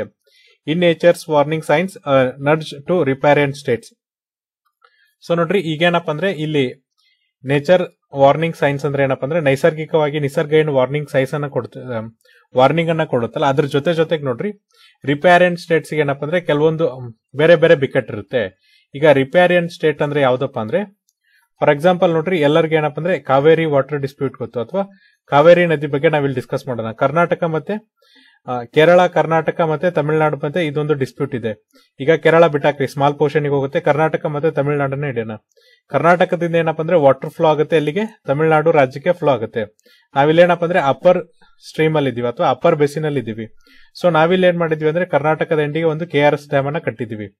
ಸೊ ನೋಡ್ರಿ ಮಳೆಗಾಲ ಜಾಸ್ತಿ ಆದಾಗ ಏನಪ್ಪ ಅಂದ್ರೆ ತುಂಬಾ ಜಾಸ್ತಿ ಮಳೆ ಆಗಿ KRS ಡ್ಯಾಮ್ ತುಂಬಿದ್ರೆ ನಾವೇನ್ ಮಾಡ್ತೀವಿ ಅಂದ್ರೆ ತಮಿಳುನಾಡದವ್ರಿಗೆ ಏನ್ ಮಾಡ್ತೀವಪ್ಪ ಅಂದ್ರೆ ನೀರನ್ನ ರಿಲೀಸ್ ಮಾಡ್ತೀವಿ. ಸೊ ಇನ್ ಕೇಸ್ ನಾವೇನಪ್ಪ ಅಂದ್ರೆ ಮುಂಚೆಯಿಂದ ಯಾವುದೇ ನೀರನ್ನ ಬಿಡದೆ ಒಮ್ಮೆ ಡ್ಯಾಮ್ ಫುಲ್ ಆಪ್ಟಿಮಮ್ ಲೆವೆಲ್ ಬಂದಾಗ ಏನಪ್ಪ ಅಂದ್ರೆ ಗೇಟ್ ಅನ್ನ ಓಪನ್ ಮಾಡಿದ್ರೆ ಈ ತಮಿಳುನಾಡಲ್ಲಿ ಇರುವಂತ ಕೆಲವೊಂದು ಹಳ್ಳಿಗಳಲ್ಲಿ ಏನಾಗತ್ತಪ್ಪ ಅಂದ್ರೆ ಪ್ರವಾಹ ಆಗುತ್ತೆ. ಸೊ ಅದಕ್ಕೆ ಏನಪ್ಪ ಅಂದ್ರೆ ನಾವು ರಿಪೇರಿಯನ್ ಸ್ಟೇಟ್ ಅಂತ ಕರಿತೀವಿ. ರಿಪೇರಿಯನ್ ಸ್ಟೇಟ್ ಅಂದ್ರೆ ಡ್ಯಾಮಿನ ಕೆಳಗಿರುವಂತ ರಾಜ್ಯಗಳಿಗೆ ನಾವು ರಿಪೇರಿಯನ್ ಸ್ಟೇಟ್ಸ್ ಅಂತ ಕರಿತಿದೀವಿ. ಸೊ ಇಲ್ಲಿ ನೋಡ್ರಿ ಕಾವೇರಿ ವಾಟರ್ ಇಶ್ಯೂ ಅಲ್ಲಿ ಏನಪ್ಪ ಅಂದ್ರೆ ಕರ್ನಾಟಕ ಅಪ್ಪರ್ ಬೇಸಿನ್ ಒಳಗ್ ಬಂದ್ರೆ ತಮಿಳುನಾಡು ಏನಪ್ಪ ಅಂದ್ರೆ ಲೋವರ್ ಬೇಸಿನ್ ಒಳಗೆ ಬರುತ್ತೆ. ಅದಕ್ಕೆ ನಾವೇನಪ್ಪ ಅಂದ್ರೆ ರಿಪೇರಿಯನ್ ಸ್ಟೇಟ್ಸ್ ಅಂತ ಕರಿತೀವಿ. ಯಾವ ತರನಾಗಿ ಇಲ್ಲಿ ಇಂಟರ್ನ್ಯಾಷನಲ್ ಅಗ್ರಿಮೆಂಟ್ಸ್ ಇದೆ ಅಂತ ಆ ತರ ಇಲ್ಲಿ ಡಿಸ್ಕಷನ್ ಅನ್ನ ಮಾಡ್ತಿದ್ದಾರೆ. ಸೊ ನೋಡ್ರಿ ಇಲ್ಲೇನ್ ಹೇಳ್ತಿದ್ದಾರೆ ಅಂದ್ರೆ ಫಸ್ಟ್ ಏನಪ್ಪ ಅಂದ್ರೆ ಇಲ್ಲೇನಪ್ಪ ಅಂದ್ರೆ ಮ್ಯಾಗ್ನಿಟ್ಯೂಡ್ ಇನ್ಕ್ರೀಸ್ ಆಗಿದೆ, ಮತ್ತೆ ಏನಪ್ಪ ಅಂದ್ರೆ ಫ್ಲಡ್ಡಿಂಗ್ ಅಥವಾ ಪ್ರವಾಹ ಆಗ್ಬೇಕಾದ್ರೆ ಏನಪ್ಪ ಅಂದ್ರೆ ಅದರ ಫ್ರೀಕ್ವೆನ್ಸಿ ಅಥವಾ ಅದರ ರಭಸ ಏನಿದೆಯಲ್ಲ ಅದು ಕೂಡ ಜಾಸ್ತಿ ಆಗಿದೆ ಅಂತ ಹೇಳ್ತಿದ್ದಾರೆ. ರೀಸೆಂಟ್ ಆಗಿ ನೋಡ್ರಿ ಪಾಕಿಸ್ತಾನದ ಎಕ್ಸಾಂಪಲ್ ಅನ್ನ ತಗೊಂಡ್ರೆ ಪಾಕಿಸ್ತಾನದ 1/3 ಭಾಗ ಅಥವಾ 3/1 ಭಾಗ ಏನಪ್ಪ ಅಂದ್ರೆ ಈ ಪ್ರವಾಹವನ್ನ ಅನುಭವಿಸ್ತು ಅಂತ ಹೇಳ್ತಿದ್ದಾರೆ. ಅದರಿಂದ ಏನಾಯ್ತಪ್ಪ ಅಂದ್ರೆ ಡಿಸೀಸ್ ಗಳು ಜಾಸ್ತಿ ಆಯ್ತು ಅಥವಾ ರೋಗಗಳು ಜಾಸ್ತಿ ಆಯ್ತು. ಜೊತೆಗೆ ನೋಡ್ರಿ ಅವರಿಗೆ ಕುಡಿಯೋ ನೀರು ಸಿಗ್ಲಿಲ್ಲ, ಜೊತೆಗೆ ಏನಪ್ಪಾ ಅಂದ್ರೆ ಆಹಾರದ ಕೊರತೆ ಕೂಡ ಆಯ್ತು ಅಂತ ಹೇಳ್ತಾರೆ. ಪ್ರತಿ ವರ್ಷ ನಮ್ಮಲ್ಲಿ ಏನಾಗತ್ತಪ್ಪ ಅಂದ್ರೆ ಅಸ್ಸಾಮಲ್ಲೂ ಕೂಡ ಏನಪ್ಪಾ ಅಂದ್ರೆ ಇದೇ ತರನಂತ ಪ್ರವಾಹಗಳಾಗುತ್ತೆ. ಈ ವರ್ಷ ಏನಪ್ಪಾ ಅಂದ್ರೆ ವರ್ಸ್ಟ್ ಫ್ಲಡ್ ಆಗಿದೆ ಅಂತ ಹೇಳ್ತಿದ್ದಾರೆ. ಅದೇನಪ್ಪ ಅಂದ್ರೆ ಆಲ್ಮೋಸ್ಟ್ 30 ಡಿಸ್ಟ್ರಿಕ್ಟ್ಸ್ ಅಥವಾ 30 ಜಿಲ್ಲೆಗಳಿಗೂ ಎಫೆಕ್ಟ್ ಆಗಿದೆ ಅಂತ ಹೇಳ್ತಿದ್ದಾರೆ. ಜೊತೆಗೆ ನೋಡ್ರಿ ಅಸ್ಸಾಂ ಬಿಹಾರದೊಳಗೆ ಏನಪ್ಪಾ ಅಂದ್ರೆ ಈ ಫ್ಲಡ್ಡಿಂಗ್ ಅಥವಾ ಪ್ರವಾಹ ಅನ್ನೋದೇನಪ್ಪ ಅಂದ್ರೆ ಆವಾಗ ಆಗ್ತಿರುವಂತ ಒಂದು ಗುಣಲಕ್ಷಣ ಅಂತ ಅವರು ಹೇಳ್ತಿದ್ದಾರೆ. ಅಂದ್ರೆ ಪದೇ ಪದೇ ಕಾಣಿಸ್ಕೊಳ್ಳುವಂತ ಒಂದು ಗುಣಲಕ್ಷಣ ಅಂತ ಹೇಳ್ತಿದ್ದಾರೆ. ಸೊ ಇದರಿಂದ ನಮ್ಗೇನು ಪಾವರ್ಟಿ ಅಲಿವೇಶನ್ ಅಥವಾ ಬಡತನ ನಿರ್ಮೂಲನೆ ಮಾಡ್ಬೇಕಲ್ಲ, ಆ ಬಡತನ ನಿರ್ಮೂಲನೆ ಮಾಡೋದ್ರ ಜೊತೆಗೆ ಏನಪ್ಪಾ ಅಂದ್ರೆ ಅಭಿವೃದ್ಧಿ ಗುರಿಗಳನ್ನು ನಮ್ಗೆ ಪೂರೈಕೆ ಮಾಡಕ್ಕಾಗ್ತಿಲ್ಲ ಅಥವಾ ಅಭಿವೃದ್ಧಿ ಗುರಿಯನ್ನ ನಾವು ಹೊಂದಕ್ಕಾಗ್ತಿಲ್ಲ ಅಂತ ಹೇಳ್ತಿದ್ದಾರೆ. ಸೊ ನೋಡ್ರಿ ಪ್ರವಾಹ ಏನಿದೆ ನಾವೇನಪ್ಪ ಅಂದ್ರೆ ಇದನ್ನ ನ್ಯಾಚುರಲ್ ಫಿನಾಮಿನಾ ಏನ್ ಅನ್ಕೋತೀವಿ, ನೈಸರ್ಗಿಕವಾಗಿ ಆಗುವಂತ ಒಂದು ಕ್ರಿಯೆ ಅಂತ ನಾವೇನ್ ಅನ್ಕೊಂತೀವಿ, ಅದನ್ನೇನಪ್ಪ ಅಂದ್ರೆ ಪ್ರಿವೆಂಟ್ ಮಾಡಕ್ಕಾಗಲ್ಲ. ಬಟ್ ಏನಪ್ಪಾ ಅಂದ್ರೆ ಇತ್ತೀಚೆಗೆ ಏನಾಗ್ತಿದೆ ಅಂದ್ರೆ ಲ್ಯಾಕ್ ಆಫ್ ಟ್ರಾನ್ಸ್ಪರೆನ್ಸಿ ಅಂದ್ರೆ ಏನಪ್ಪಾ ಅಂದ್ರೆ ಯಾವುದೇ ತರನಾದಂತ ಪಾರದರ್ಶಕ ಇರದೇ ಇರೋದ್ರಿಂದ ಏನಪ್ಪಾ ಅಂದ್ರೆ ಹೈಡ್ರೋಲಾಜಿಕಲ್ ಇನ್ಫಾರ್ಮೇಶನ್ ಕೊಡದೇ ಇರೋದ್ರಿಂದ ಏನಾಗುತ್ತಪ್ಪ ಅಂದ್ರೆ ಬೇರೆ ರಿಪೇರೆಂಟ್ ಸ್ಟೇಟ್ಸ್ ಅಲ್ಲೂ ಕೂಡ ಫ್ಲಡ್ಡಿಂಗ್ ಆಗ್ತಿದೆ ಅಂತ ಅವರು ಹೇಳ್ತಿದ್ದಾರೆ. ಸೊ ನೋಡ್ರಿ ಪಾರದರ್ಶಕತೆ ಇಲ್ಲದೆ ಏನಪ್ಪಾ ಅಂದ್ರೆ ಹೈಡ್ರೋಲಾಜಿಕಲ್ ಇನ್ಫಾರ್ಮೇಶನ್ ಕೊಡದೆ ಏನಪ್ಪಾ ಅಂದ್ರೆ ಈ ಟ್ರಾನ್ಸ್ಬೌಂಡರಿ ಡಿಸ್ಪ್ಯೂಟ್ಸ್ ಏನಿದೆ ಅಂದ್ರೆ ಒಂದು ರಾಜ್ಯದಿಂದ ಇನ್ನೊಂದು ರಾಜ್ಯಕ್ಕೆ ಅಥವಾ ಒಂದು ದೇಶದಿಂದ ಇನ್ನೊಂದು ದೇಶಕ್ಕೆ ಏನಾಗ್ತಿದೆ ಅಂದ್ರೆ ಈಗ ಈ ಫ್ಲಡ್ಡಿಂಗ್ ಅಥವಾ ಪ್ರವಾಹ ಜಾಸ್ತಿ ಆಗ್ತಿದೆ. ಆಗ್ಲೇ ಹೇಳ್ದಂಗೆ ನೋಡ್ರಿ, ನಾವ್ ಆಗ್ಲೇ ಹೇಳ್ದಂಗೆ ಏನಪ್ಪಾ ಅಂದ್ರೆ ಕಾವೇರಿ ರಿವರ್ ಅಲ್ಲಿ ನಾವೇನು KRS ಡ್ಯಾಮ್ ಇಂದ ನೀರ್ ಬಿಡ್ತೀವಲ್ಲ, ಒಟ್ಟಿಗೆ ಬಿಟ್ರೆ ಏನಾಗತ್ತಪ್ಪ ಅಂದ್ರೆ ಇಲ್ಲಿ ಪ್ರವಾಹ ಆಗತ್ತಲ್ಲ, ಅದೇ ತರನಾಗಿ ಏನಪ್ಪಾ ಅಂದ್ರೆ ಈಗ ದೇಶಗಳ ಮಧ್ಯೆ ಈ ಫ್ಲಡ್ಡಿಂಗ್ ಆಗ್ತಿದೆ ಅಂತ ಅವರು ಹೇಳ್ತಿದ್ದಾರೆ. ಅಂದ್ರೆ ಈಗ ಫಾರ್ ಎಕ್ಸಾಂಪಲ್ ನೋಡ್ರಿ, ಇಂಡಿಯಾ ಪಾಕಿಸ್ತಾನದಲ್ಲಿ ಏನಪ್ಪಾ ಅಂದ್ರೆ ನಾವು ಸಿಂಧೂ ನದಿಯ ದಡದ ಮೇಲೆ ಕೆಲವೊಂದಿಷ್ಟು ಡ್ಯಾಮ್ ಅನ್ನ ಕಟ್ಕೊಂಡಿದೀವಿ, ಅಲ್ಲೂ ಕೂಡ ಆಗ್ಬೋದು. ಜೊತೆಗೆ ನೋಡ್ರಿ ಇಂಡಿಯಾ ಚೈನಾ ಮಧ್ಯೆ ಏನಪ್ಪಾ ಅಂದ್ರೆ ಈ ಬ್ರಹ್ಮಪುತ್ರ ನದಿಗಳ ಮೇಲೆ ಕೆಲವೊಂದಿಷ್ಟು ಡ್ಯಾಮ್ ಅನ್ನ ಕಟ್ಟಿದ್ದಾರೆ, ಅಲ್ಲೂ ಕೂಡ ಏನಪ್ಪಾ ಅಂದ್ರೆ ಪ್ರತಿ ವರ್ಷ ಈ ತರದ ಪ್ರವಾಹಗಳಾಗ್ತಿದೆ ಅಂತ ಅವರು ಹೇಳ್ತಿದ್ದಾರೆ. ಹಾಗಾದ್ರೆ ಈ ಒಂದು ಸಮಸ್ಯೆಗೆ ಅಂತಾರಾಷ್ಟ್ರೀಯ ಕಾನೂನುಗಳು ಏನ್ ಹೇಳತ್ ನೋಡ್ರಿ. ಸೊ ನೋಡ್ರಿ ಅಂತಾರಾಷ್ಟ್ರೀಯ ಕಾನೂನು ಏನ್ ಹೇಳತ್ತಪ್ಪ ಅಂದ್ರೆ no state has to use it's territory in a manner that causes harm to another state while using a shared natural resource. ಅಂದ್ರೆ ಯಾವುದೇ ದೇಶ ಇಲ್ಲೇನ್ ಮಾಡ್ಬಾರ್ದಪ್ಪ ಅಂದ್ರೆ ತನ್ನ ಒಂದು ಟೆರಿಟರಿ ಅಥವಾ ತನ್ನ ಒಂದು ಪ್ರದೇಶವನ್ನ ಯೂಸ್ ಮಾಡಬಾರ್ದು. ಯಾವ ಮ್ಯಾನರ್ ಒಳಗೆ ಯೂಸ್ ಮಾಡಬಾರ್ದು ಅಂದ್ರೆ ಈ ಮ್ಯಾನರ್ ಒಳಗೆ ಯೂಸ್ ಮಾಡಬಾರ್ದು. ಯಾವ ತರನಾಗಪ್ಪ ಅಂದ್ರೆ ಆ ಲ್ಯಾಂಡ್ ಅನ್ನ ಯೂಸ್ ಮಾಡೋದ್ರಿಂದ ಏನಪ್ಪಾ ಅಂದ್ರೆ ಬೇರೆ ದೇಶಗಳಲ್ಲಿ ಅಥವಾ ಬೇರೆ ಪ್ರದೇಶಗಳಲ್ಲಿ ಏನಪ್ಪಾ ಅಂದ್ರೆ ನ್ಯಾಚುರಲ್ ರಿಸೋರ್ಸ್ ಇಂದ ಏನಪ್ಪಾ ಅಂದ್ರೆ ನ್ಯಾಚುರಲ್ ರಿಸೋರ್ಸ್ ಗಳ ಮೇಲೆ ಅದು ಯಾವುದೇ ತರನಾಗಿ ಎಫೆಕ್ಟ್ ಆಗಬಾರ್ದು. ಆ ತರನಾಗಿ ಏನಪ್ಪಾ ಅಂದ್ರೆ ಒಂದು ದೇಶವು ತನ್ನ ದೇಶದ ಏನಪ್ಪಾ ಅಂದ್ರೆ ಭೂಮಿಯನ್ನ ಯೂಸ್ ಮಾಡಬಾರ್ದು ಅಂತ ಹೇಳ್ತಿದ್ದಾರೆ. ಅಂದ್ರೆ ಇಲ್ಲಿ ಒಂದು ದೇಶ ಏನ್ ಮಾಡಬಾರ್ದು ಅಂದ್ರೆ ತನ್ನ ದೇಶದ ಪ್ರದೇಶವನ್ನ ಯಾವ ತರನಾಗಿ ಯೂಸ್ ಮಾಡಬಾರ್ದು ಅಂದ್ರೆ ಅದು ಇನ್ನೊಂದು ಪ್ರದೇಶದ ಮೇಲೆ ಏನಪ್ಪಾ ಅಂದ್ರೆ ನ್ಯಾಚುರಲ್ ರಿಸೋರ್ಸ್ ನೈಸರ್ಗಿಕ ಸಂಪನ್ಮೂಲಗಳ ಮೇಲೆ ಹೊಡೆತವನ್ನ ಕೊಡಬಾರ್ದು ಅಥವಾ ಎಫೆಕ್ಟ್ ಆಗಬಾರ್ದು ಅಂತ ಅವರು ಹೇಳ್ತಿದ್ದಾರೆ. ಸೊ ಇದರಿಂದ ಏನಪ್ಪಾ ಅಂದ್ರೆ ಒಂದು ಬೈಂಡಿಂಗ್ ಒಬ್ಲಿಗೇಷನ್ ಬರುತ್ತೆ. ಅಂದ್ರೆ ಎಲ್ಲರ ಮೇಲೆ ಏನಪ್ಪಾ ಅಂದ್ರೆ ಇದು ಬೈಂಡಿಂಗ್ ಆಗಿದೆ ಅಂತ ಹೇಳ್ತಾರೆ. ಏನಪ್ಪಾ ಅಂದ್ರೆ ಪ್ರವಾಹ ನೀವೇನ್ ಮಾಡ್ತಿದ್ರಲ್ಲ ಅದನ್ನೇನಪ್ಪ ಅಂದ್ರೆ ಪ್ರವಾಹ ಮಾಡೋದಕ್ಕಿಂತ ಮುಂಚೆ ಈಗ ಎರಡು ದೇಶಗಳ ಮಧ್ಯೆ ನದಿ ಹಂಚಿಕೆ ಅಥವಾ ನೀರಿನ ವಿವಾದ ಇತ್ತಂದ್ರೆ ಅಥವಾ ನದಿ ಹಂಚಿಕೆ ಆಗ್ತಿದ್ರೆ ಪ್ರವಾಹ ಆಗದೆ ಇರಂಗ್ ನೀವು ನೋಡ್ಕೋಬೇಕಂತ ಹೇಳ್ತಿದ್ದಾರೆ. ಇದಕ್ಕೋಸ್ಕರ ನೋಡ್ರಿ ಪ್ರತಿಯೊಂದು ಸ್ಟೇಟ್ ಏನ್ ಬಂದ್ರೆ ಕೆಲವೊಂದಿಷ್ಟು ಪ್ರೊಸೀಜರ್ ನಾರ್ಮ್ ಅನ್ನ ಕಂಡಕ್ಟ್ ಮಾಡಬೇಕು. ಏನ್ ಪ್ರೊಸೀಜರ್ ನಾರ್ಮ್ ಅನ್ನ ಕಂಡಕ್ಟ್ ಮಾಡ್ಬೇಕಪ್ಪ ಅಂದ್ರೆ ಈ ಫ್ಲಡ್ ಅನ್ನ ಯಾವ ತರನಾಗಿ ಮ್ಯಾನೇಜ್ಮೆಂಟ್ ಮಾಡ್ತೀರಾ, ಪ್ರವಾಹನ ಯಾವ ತರನಾಗಿ ಮ್ಯಾನೇಜ್ಮೆಂಟ್ ಅನ್ನ ಮಾಡ್ತೀರಾ, ಅದಕ್ಕೋಸ್ಕರ ನೋಡ್ರಿ ನೀವು ಫಸ್ಟ್ ಒಂದು ನೋಟಿಫಿಕೇಶನ್ ಅನ್ನ ಬಿಡಬೇಕು. ಆಮೇಲೆ ಏನೇನ್ ಮೆಜರ್ಸ್ ತಗೋಬೇಕಂತ ಹೇಳ್ಬೇಕು. ಜೊತೆಗೆ ನೋಡ್ರಿ ಈ ಡಾಟಾ ಮತ್ತೆ ಇನ್ಫಾರ್ಮೇಶನ್ ಮತ್ತೆ ಏನಪ್ಪಾ ಅಂದ್ರೆ ಪಬ್ಲಿಕ್ ಪಾರ್ಟಿಸಿಪೇಷನ್ ಅಂದ್ರೆ ಸಾರ್ವಜನಿಕರ ಅಲ್ಲಿ ಪಾರ್ಟಿಸಿಪೇಷನ್ ಮಾಡಕ್ಕೆ ನೀವು ಅವಕಾಶವನ್ನ ಮಾಡ್ಕೊಡ್ಬೇಕು. ಅವಾಗ ಮಾತ್ರ ಏನಾಗುತ್ತೆ ನಿಮಗೆ ಪ್ರವಾಹವನ್ನ ನಿಯಂತ್ರಣ ಮಾಡಕ್ಕಾಗತ್ತೆ ಅಂತ ಹೇಳ್ತಿದ್ದಾರೆ. ಇತ್ತೀಚೆಗೆ ನೋಡ್ರಿ ICJ international court of justice ಇಲ್ಲೇನಪ್ಪ ಅಂದ್ರೆ ಒಂದು ಕೇಸ್ ಬರುತ್ತೆ. ಯಾವ್ದಪ್ಪ ಅಂದ್ರೆ ಪಲ್ಪ್ ಮಿಲ್ಸ್. ಈ ಪಲ್ಪ್ ಮಿಲ್ಸ್ ಅನ್ನೋದೇ ನೋಡ್ರಿ ಉರುಗ್ವೆ ಒಳಗಿರುವಂತ ಒಂದು ನದಿಯಾಗಿದೆ. ಸೊ ಈ ಪಲ್ಪ್ ಮಿಲ್ಸ್ ಅಲ್ಲಿ ನೋಡ್ರಿ ಉರುಗ್ವೆ ಒಳಗಿರುವಂತ ನದಿ ಆಗಿದೆಯಲ್ಲ, ಇಲ್ಲೇನ್ ಕೇಸ್ ಬರುತ್ತಪ್ಪ ಅಂದ್ರೆ ಅರ್ಜೆಂಟೈನಾ ಮತ್ತೆ ಉರುಗ್ವೆ ಅವ್ರಿಗೆ ಕೇಸನ್ನ ತಗೊಂತಾರೆ. ಇಲ್ಲಿ ನೋಡ್ರಿ ಇಂಟರ್ನ್ಯಾಷನಲ್ ಕೋರ್ಟ್ ಆಫ್ ಜಸ್ಟಿಸ್ ಅವ್ರು ಏನ್ ಮಾಡ್ತಾರೆ ಅಂದ್ರೆ ಒಂದು ಆರ್ಡರ್ ಅನ್ನ ಕೊಡ್ತಾರೆ. ಅದ್ರೊಳಗೆ ಏನ್ ಹೇಳ್ತಾರಪ್ಪ ಅಂದ್ರೆ ಟ್ರಾನ್ಸ್ ಬೌಂಡ್ರಿ ಎನ್ವೈರನ್ಮೆಂಟಲ್ ಇಂಪ್ಯಾಕ್ಟ್ ಅಸೆಸ್ಮೆಂಟ್ ಅನ್ನ ನೀವು ಕಂಡಕ್ಟ್ ಮಾಡಬೇಕು.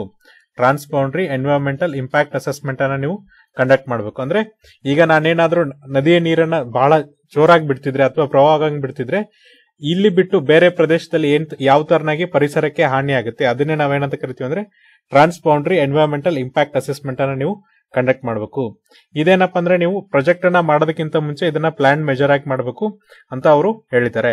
ಸೊ ನೋಡ್ರಿ ಜೊತೆಗೆ ಏನಪ್ಪಾ ಅಂದ್ರೆ ICJ ಅವ್ರು ಏನ್ ಹೇಳಿದ್ದಾರೆ ಅಂದ್ರೆ ಯಾವ ಅಪ್ಪರ್ ಬೇಸಿನ್ ಸ್ಟೇಟ್ ಇರುತ್ತೆ ಅಂದ್ರೆ ಫಾರ್ ಎಕ್ಸಾಂಪಲ್ ಕಾವೇರಿ ಇಶ್ಯೂ ಒಳಗೆ ಕರ್ನಾಟಕ ಏನ್ ಅಪ್ಪರ್ ಬೇಸಿನ್ ಸ್ಟೇಟ್ ಇದೆಯಲ್ಲ, ಇವ್ರೇನಾದ್ರೂ ಹೊಸ ಡ್ಯಾಮ್ ಅನ್ನ ಕಟ್ಟಬೇಕಾದ್ರೆ ಇದು ಒಂದು ದೇಶಗಳ ಮಧ್ಯೆ ಇಂಡಿಯಾ ಮತ್ತೆ ಪಾಕಿಸ್ತಾನದಲ್ಲಿ ಏನಪ್ಪಾ ಅಂದ್ರೆ ಸಿಂಧೂ ನದಿಗಳ ಮೇಲೆ ನಾವೇನಾದ್ರೂ ಒಂದು ಡ್ಯಾಮ್ ಅನ್ನ ಕಟ್ಟಬೇಕಾದ್ರೆ ನಾವೇನಪ್ಪ ಅಂದ್ರೆ ಪಾಕಿಸ್ತಾನಕ್ಕೆ ಹೋಗಿ ಅಲ್ಲಿ ಯಾವ ತರನಾಗಿ ಈ ಡ್ಯಾಮ್ ಅನ್ನ ಕಟ್ಟಿದ್ರೆ ಟ್ರಾನ್ಸ್ ಬೌಂಡ್ರಿ ಎನ್ವೈರನ್ಮೆಂಟಲ್ ಇಂಪ್ಯಾಕ್ಟ್ ಅಸೆಸ್ಮೆಂಟ್ ಆಗುತ್ತೆ ಅನ್ನೋದನ್ನ ನಾವು ಕೊಡ್ಬೇಕು. ಆ ಪರಿಸರದ ಮೇಲೆ ಯಾವ ತರನಾಗಿ ಹಾನಿ ಆಗುತ್ತೆ.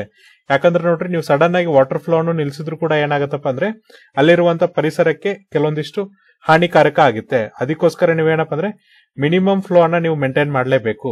ಸೊ ಆ ಸ್ಟಡೀಸ್ ನ ನೀವು ಇಲ್ಲೇನಪ್ಪ ಅಂದ್ರೆ ಕಂಡಕ್ಟ್ ಮಾಡಬೇಕು. ಅದೇನಪ್ಪ ಅಂದ್ರೆ ಎಸೆನ್ಸಿಯಲ್ ಆಗಿದೆ ಅಂತ ಹೇಳ್ತಿದ್ದಾರೆ.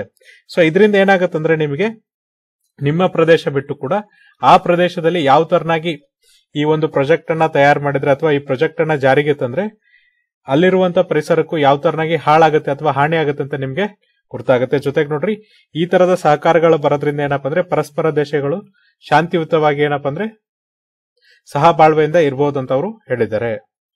ಸೊ ನೋಡ್ರಿ, ಈಗ ಬ್ರಹ್ಮಪುತ್ರದ ಒಂದು ಎಕ್ಸಾಂಪಲ್ ಅನ್ನ ತಗೊಂಡ್ರೆ, ಸೊ ನೋಡ್ರಿ, ಬ್ರಹ್ಮಪುತ್ರದಿಂದ ಏನಪ್ಪ ಅಂದ್ರೆ ಚೈನಾ, ಇಂಡಿಯಾ ಮತ್ತೆ ಬಾಂಗ್ಲಾದೇಶ್ 3 ದೇಶಗಳ ಮಧ್ಯೆ ಹರಿಯುವಂತ ನದಿ ಇದಾಗಿದೆಯಲ್ಲ, ಇಲ್ಲಿ ಚೈನಾದವ್ರು ಏನಪ್ಪ ಅಂದ್ರೆ ಅಪ್ಪರ್ ರಿಪ್ಯಾರಿಯನ್ ಸ್ಟೇಟ್ ಅಂದ್ರೆ ಮೇಲ್ಗಡೆ, ನದಿಯ ಮೇಲ್ಗಡೆ ಇರುವಂತ ಒಂದು ಜನರಾಗಿದ್ದಾರೆ. ಇವ್ರೇನ್ ಮಾಡ್ತಾರೆ ಅಂದ್ರೆ ಜಾಸ್ತಿ ನೀರನ್ನ ಬಿಡೋದ್ರಿಂದ ಇಲ್ಲೇನಪ್ಪ ಅಂದ್ರೆ ಪ್ರವಾಹ ಆಗುತ್ತೆ ಅಂತ ಅವರು ಹೇಳ್ತಿದ್ದಾರೆ. ಇದರಿಂದ ಏನಪ್ಪ ಅಂದ್ರೆ ಬರೀ ಇಂಡಿಯಾಕ್ ಮಾತ್ರ ಅಲ್ಲ, ಬಾಂಗ್ಲಾದೇಶಕ್ಕೂ ಕೂಡ ಪ್ರವಾಹ ಆಗುತ್ತೆ ಅಂತ ಅವರು ಹೇಳ್ತಿದ್ದಾರೆ. ಸೊ ನೋಡ್ರಿ, ಮಾನ್ಸೂನ್ ಬಂದಾಗ ಏನಪ್ಪ ಅಂದ್ರೆ ನೀವು ಬಹಳಷ್ಟು ಟೈಮ್ ಏನಪ್ಪ ಅಂದ್ರೆ ನ್ಯೂಸ್ ಪೇಪರ್ ಅಲ್ಲಿ ನೋಡಿರ್ತಿರಲ್ಲ, ಅಸ್ಸಾಂ ಅಲ್ಲಿ ಪ್ರವಾಹ ಆಗುತ್ತೆ ಅಂತ. ಸೊ ಆ ಪ್ರವಾಹಗಳು ಆಗ್ತಾನೆ ಇರುತ್ತೆ. ಅದಕ್ಕೋಸ್ಕರ ನೋಡ್ರಿ, ಇಂಡಿಯಾದವ್ರು ಏನಪ್ಪ ಅಂದ್ರೆ ಚೈನಾದವ್ರಿಗೆ ಹೇಳ್ತಾರೆ ಏನಪ್ಪ ಅಂದ್ರೆ ನೀವು ಡ್ಯಾಮ್ ಅನ್ನ ಏನ್ ಕನ್ಸ್ಟ್ರಕ್ಷನ್ ಮಾಡಿದ್ರಲ್ಲ ಅದನ್ನ ವಾಟರ್ ರಿಲೀಸ್ ಮಾಡೋದಕ್ಕಿಂತ ಮುಂಚೆ ನಮ್ಗೆ ಕೆಲವೊಂದಿಷ್ಟು ಡಾಟಾವನ್ನ ಕೊಡ್ರಿ ಅಂತ ಹೇಳ್ತಾರೆ. ಜೊತೆಗೆ ನೋಡ್ರಿ, ನೀವೇನ್ ಡ್ಯಾಮ್ ಅನ್ನ ಕನ್ಸ್ಟ್ರಕ್ಟ್ ಮಾಡಿದ್ರಲ್ಲ ಅದೇನಪ್ಪ ಅಂದ್ರೆ ಅದರಿಂದ ವಾಟರ್ ರಿಲೀಸ್ ಏನ್ ಮಾಡ್ತಿರಲ್ಲ ಅದೇನಪ್ಪ ಅಂದ್ರೆ ಇಂಟರ್ನ್ಯಾಷನಲ್ ಲಾ ದೊಳಗೆ ಏನಪ್ಪ ಅಂದ್ರೆ ಒಂದು ವೈಲೇಷನ್ ಆಗುತ್ತೆ, ಅಂತಾರಾಷ್ಟ್ರೀಯ ಕಾನೂನಿನ ಒಂದೇನಪ್ಪ ಅಂದ್ರೆ ಉಲ್ಲಂಘನೆ ಆಗುತ್ತೆ ಅಂತ ಹೇಳ್ತಿದ್ದಾರೆ. ಇಂಡಿಯಾದ ಮೇನ್ ಕನ್ಸರ್ನ್ ಏನಪ್ಪಾ ಅಂದ್ರೆ, ಸೊ ನೋಡ್ರಿ, ಯಾವುದೇ ತರನ ಅಂತ ಮೆಕ್ಯಾನಿಸಮ್ಸ್ ಇಲ್ಲ ಇಲ್ಲಿ. ಯಾವ ತರನಾಗಿ ಏನಪ್ಪ ಅಂದ್ರೆ ಈ ಬ್ರಹ್ಮಪುತ್ರ ನದಿಗೆ ಎಷ್ಟು ನೀರನ್ನ ಬಿಡ್ತಾರೆ ಅನ್ನೋದು ಯಾವುದೇ ತರನ ಅಂತ ಒಂದು ಡೀಲ್ ಇಲ್ಲ ಅಥವಾ ಮೆಕ್ಯಾನಿಸಮ್ ಇಲ್ಲ ಅಂತ ಹೇಳ್ತಿದ್ದಾರೆ. ಇದಕ್ ಮುಖ್ಯ ಕಾರಣ ಏನಪ್ಪಾ ಅಂದ್ರೆ, ಸೊ ನೋಡ್ರಿ, ಚೈನಾ ಆಗ್ಲಿ ಇಂಡಿಯಾ ಆಗ್ಲಿ ಇವು ಯಾವ್ದು ಪಾರ್ಟಿ ಏನಪ್ಪಾ ಅಂದ್ರೆ United nation convention on law of the non navigation uses on international water resource ಇದಕ್ಕೂ ಸೈನ್ ಮಾಡಿಲ್ಲ, ಅಥವಾ United nation economic commission for Europe on protection and use of ಟ್ರಾನ್ಸ್ಬೌಂಡರಿ water courses and international lake water conservation ಇದಕ್ಕೂ ಕೂಡ ಏನಪ್ಪಾ ಅಂದ್ರೆ signatory ಇಲ್ಲ. So ನೋಡ್ರಿ, ಮೊದಲನೇ ಕಾನೂನಾದಂತೆ ಯಾವ್ದಪ್ಪ ಅಂದ್ರೆ ಈ UNWC 1997 ಅಲ್ಲಿ ಏನ್ ಬರುತ್ತಲ್ಲ, United nation convention on law of non ನೇವಿಗೇಷನಲ್ uses of international water resource ಇದೇನಪ್ಪ ಅಂದ್ರೆ 1997ರಲ್ಲಿ ಜಾರಿಗೆ ಬರುತ್ತೆ. ಇದನ್ನ ನಾವು ಜಾರಿಗೆ ತರಬೇಕಾದ್ರೆ ನಮಗೆ 17 ವರ್ಷಗಳು ಬೇಕಾಗುತ್ತೆ. ಜೊತೆಗೆ ನೋಡ್ರಿ, ಇದೇನ್ ಮಾಡತ್ತಪ್ಪ ಅಂದ್ರೆ ಇದು ಯೂಸ್ ಮಾಡುತ್ತೆ ಮತ್ತೆ ಕನ್ಸರ್ವ್ ಮಾಡುತ್ತೆ. ಅಂದ್ರೆ ಬಳಕೆ ಮಾಡೋದ್ರ ಜೊತೆಗೆ ಏನಪ್ಪ ಅಂದ್ರೆ ಸಂರಕ್ಷಣೆ ಮಾಡುತ್ತೆ. ಏನನ್ನ ಸಂರಕ್ಷಣೆ ಮಾಡುತ್ತೆ ಅಂದ್ರೆ ಟ್ರಾನ್ಸ್ ಬೌಂಡ್ರಿ ವಾಟರ್ ಅಂದ್ರೆ ಇಂಟರ್ನ್ಯಾಷನಲ್ ಬೌಂಡ್ರೀಸ್ ಒಳಗಿರುವಂತ ನೀರನ್ನ ಏನಪ್ಪ ಅಂದ್ರೆ ಸಂರಕ್ಷಣೆನ ಮಾಡುತ್ತೆ. ಬರೀ ಸರ್ಫೇಸ್ ವಾಟರ್ ಅಲ್ಲದೆ ಏನಪ್ಪ ಅಂದ್ರೆ ಗ್ರೌಂಡ್ ವಾಟರ್ನು ಕೂಡ, ಅಂದ್ರೆ ಭೂಮಿಯ ಮೇಲೆ ಇರುವಂತ ನದಿ ಮತ್ತೆ ಬೇರೆ ಬೇರೆ ತರನ ಅಂತ ನೀರುಗಳು ಅಲ್ಲದೆ ಏನಪ್ಪ ಅಂದ್ರೆ ಈ ಗ್ರೌಂಡ್ ವಾಟರ್ ನೀರನ್ನು ಕೂಡ ಇದು ಕನ್ಸರ್ವ್ ಮಾಡುತ್ತೆ. ಇಲ್ಲಿ ಗ್ರೌಂಡ್ ವಾಟರ್ ಅಂದ್ರೆ ಏನಪ್ಪ ಅಂದ್ರೆ ಅಂತರ್ಜಲವನ್ನು ಕೂಡ ಇದು ಕಾಪಾಡುತ್ತೆ. ಸೊ ನೋಡ್ರಿ, ಇದ್ಯಾಕೆ ಈ ಕಾನೂನು ಬಂತಂದ್ರೆ, ಸೊ ನೋಡ್ರಿ, ಅವಾಗ ಏನಾಗಿತ್ತಪ್ಪ ಅಂದ್ರೆ ಈ ನೀರಿನ ಬೇಡಿಕೆ ಜಾಸ್ತಿ ಆಗಿತ್ತು. ಸೊ ನೋಡ್ರಿ, ಏನಾಗಿತ್ತಪ್ಪ ಅಂದ್ರೆ ನೀರಿನ ಬೇಡಿಕೆ ಜಾಸ್ತಿ ಆಗಿತ್ತು. ಜೊತೆಗೆ ನೋಡ್ರಿ, ಮಾನವರು ಏನ್ ಮಾಡ್ತಿದ್ರು ಅಂದ್ರೆ ನೀರನ್ನ ಬಹಳ ಯಥೇಚ್ಛವಾಗಿ ಯೂಸ್ ಮಾಡ್ತಿದ್ರು. ಅವ್ರ ಯೂಸ್ಗಿಂತ ಜಾಸ್ತಿ ಏನಪ್ಪ ಅಂದ್ರೆ ಯಥೇಚ್ಛವಾಗಿ ಯೂಸ್ ಮಾಡ್ತಿದ್ರು. ಇದರಿಂದ ಏನಪ್ಪ ಅಂದ್ರೆ ನಿಸರ್ಗಕ್ಕೆ ಜಾಸ್ತಿ ಹಾನಿ ಆಗ್ತಿತ್ತು. ಇದನ್ನ ತಡೆಯೋದಕ್ಕೋಸ್ಕರ ಏನಪ್ಪ ಅಂದ್ರೆ ಈ ಒಂದು ಕಾನೂನು ಬಂತು. ಸೊ ನೋಡ್ರಿ, ಇದು ಬಂದಿದ್ದು ಯಾವಾಗಪ್ಪ ಅಂದ್ರೆ 1997ರಲ್ಲಿ. ಬಟ್ ಇದನ್ನ ಜಾರಿಗೆ ತರಕ್ಕೆ ನಮ್ಗೆ ಏನಪ್ಪ ಅಂದ್ರೆ 17 ವರ್ಷಗಳು ಬೇಕಾತಂತ ಹೇಳ್ತಾರೆ. ಸೊ ಇದನ್ನ ಅನುಮೋದನೆ ಕೊಟ್ಟಾಗ ಎಷ್ಟು ದೇಶಗಳು ಇದಕ್ಕೆ ಸೈನ್ ಮಾಡಿದ್ವಪ್ಪ ಅಂದ್ರೆ ಕೇವಲ 36 ದೇಶಗಳು ಮಾತ್ರ ಏನಪ್ಪ ಅಂದ್ರೆ ಇದಕ್ಕೆ ಸಿಗ್ನೇಟರಿ ಆಗಿದ್ರು ಅಥವಾ ಸೈನ್ ಅನ್ನ ಮಾಡಿದ್ರು. ಅದೇ ತರನಾಗಿ ಎರಡನೇ ಕಾನೂನಾದಂತ United Nations economic commission for Europe on protection and use of ಟ್ರಾನ್ಸ್ಬೌಂಡರಿ water resource and international lakes 1992. So ನೋಡ್ರಿ, ಇದೇನಪ್ಪ ಅಂದ್ರೆ ಟ್ರಾನ್ಸ್ಬೌಂಡರಿ water course and international lake 1992 ಇದೆಯಲ್ಲ, ಈ ಕಾನೂನು ಏನ್ ಹೇಳುತ್ತಪ್ಪ ಅಂದ್ರೆ ಇದರ ಮುಖ್ಯ ಗುರಿ ಏನಾಗಿತ್ತಪ್ಪ ಅಂದ್ರೆ ಸುಸ್ಥಿರವಾಗಿ ನಾವೇನಪ್ಪ ಅಂದ್ರೆ ನೀರಿನ ಬಳಕೆಯನ್ನ ಮಾಡ್ಕೊಳ್ಳೋದು. ಅದು ಕೂಡ ಟ್ರಾನ್ಸ್ಬೌಂಡರಿ ಅಂದ್ರೆ ಈ ದೇಶ ಬಿಟ್ಟು ಬೇರೆ 2 ದೇಶಗಳ ಮಧ್ಯೆ ಇರುವಂತ ನೀರನ್ನ ನಾವೇನಪ್ಪ ಅಂದ್ರೆ ಸುಸ್ಥಿರವಾಗಿ ಬಳಸೋದು. ಬರೀ ಬಳಕೆ ಮಾಡೋದಲ್ಲ, ಸುಸ್ಥಿರವಾಗಿ ಬಳಕೆಯನ್ನ ಮಾಡೋದಂತ ಹೇಳ್ತಾರೆ. ಸುಸ್ಥಿರವಾಗಿ ಬಳಕೆ ಮಾಡೋದು. ಇದ್ರ ಜೊತೆಗೆ ನೋಡ್ರಿ, ಇವ್ರೇನ್ ಮಾಡ್ತಾರೆ ಅಂದ್ರೆ 2 ದೇಶಗಳ ಮಧ್ಯೆ ಏನಪ್ಪ ಅಂದ್ರೆ ಒಂದು ಸಹಕಾರವನ್ನ ಏರ್ಪಡಿಸಿ ಏನಪ್ಪ ಅಂದ್ರೆ ಈ ಸುಸ್ಥಿರ ಬಳಕೆಗೆ ಅವಕಾಶವನ್ನ ಮಾಡ್ಕೊಡ್ತಾರೆ. ಇನಿಷಿಯಲಿ ಇದೇನಾಗಿತ್ತಪ್ಪ ಅಂದ್ರೆ ರೀಜನಲ್ ಕೋಆಪರೇಷನ್ ಆಗಿತ್ತು, ಅಂದ್ರೆ ಪ್ರಾದೇಶಿಕ ಒಂದು ಸಹಕಾರ ಆಗಿತ್ತು. ಬಟ್ ಈಗ ಏನಪ್ಪ ಅಂದ್ರೆ 2016ಕ್ಕೆ ಎಲ್ಲಾ ದೇಶಗಳಿಗೆ ಇದನ್ನೇನಪ್ಪ ಅಂದ್ರೆ ಓಪನ್ ಅಪ್ ಮಾಡಿದ್ದಾರೆ. ಅಂದ್ರೆ ಯಾರು ಬೇಕಾದ್ರೂ ಇಲ್ಲಿ ಏನಪ್ಪ ಅಂದ್ರೆ ಸಿಗ್ನೇಟರಿ ಆಗ್ಬೋದು ಅಂತ ಅವರು ಹೇಳಿದ್ದಾರೆ.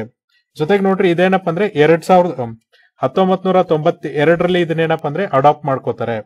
1992ರಲ್ಲಿ ಇದನ್ನ ಹೆಲ್ಸಿಂಕಿ ಅನ್ನೋಲ್ಲಿ ಏನಪ್ಪ ಅಂದ್ರೆ ಇದನ್ನ ಅಡಾಪ್ಟ್ ಮಾಡ್ಕೋತಾರೆ.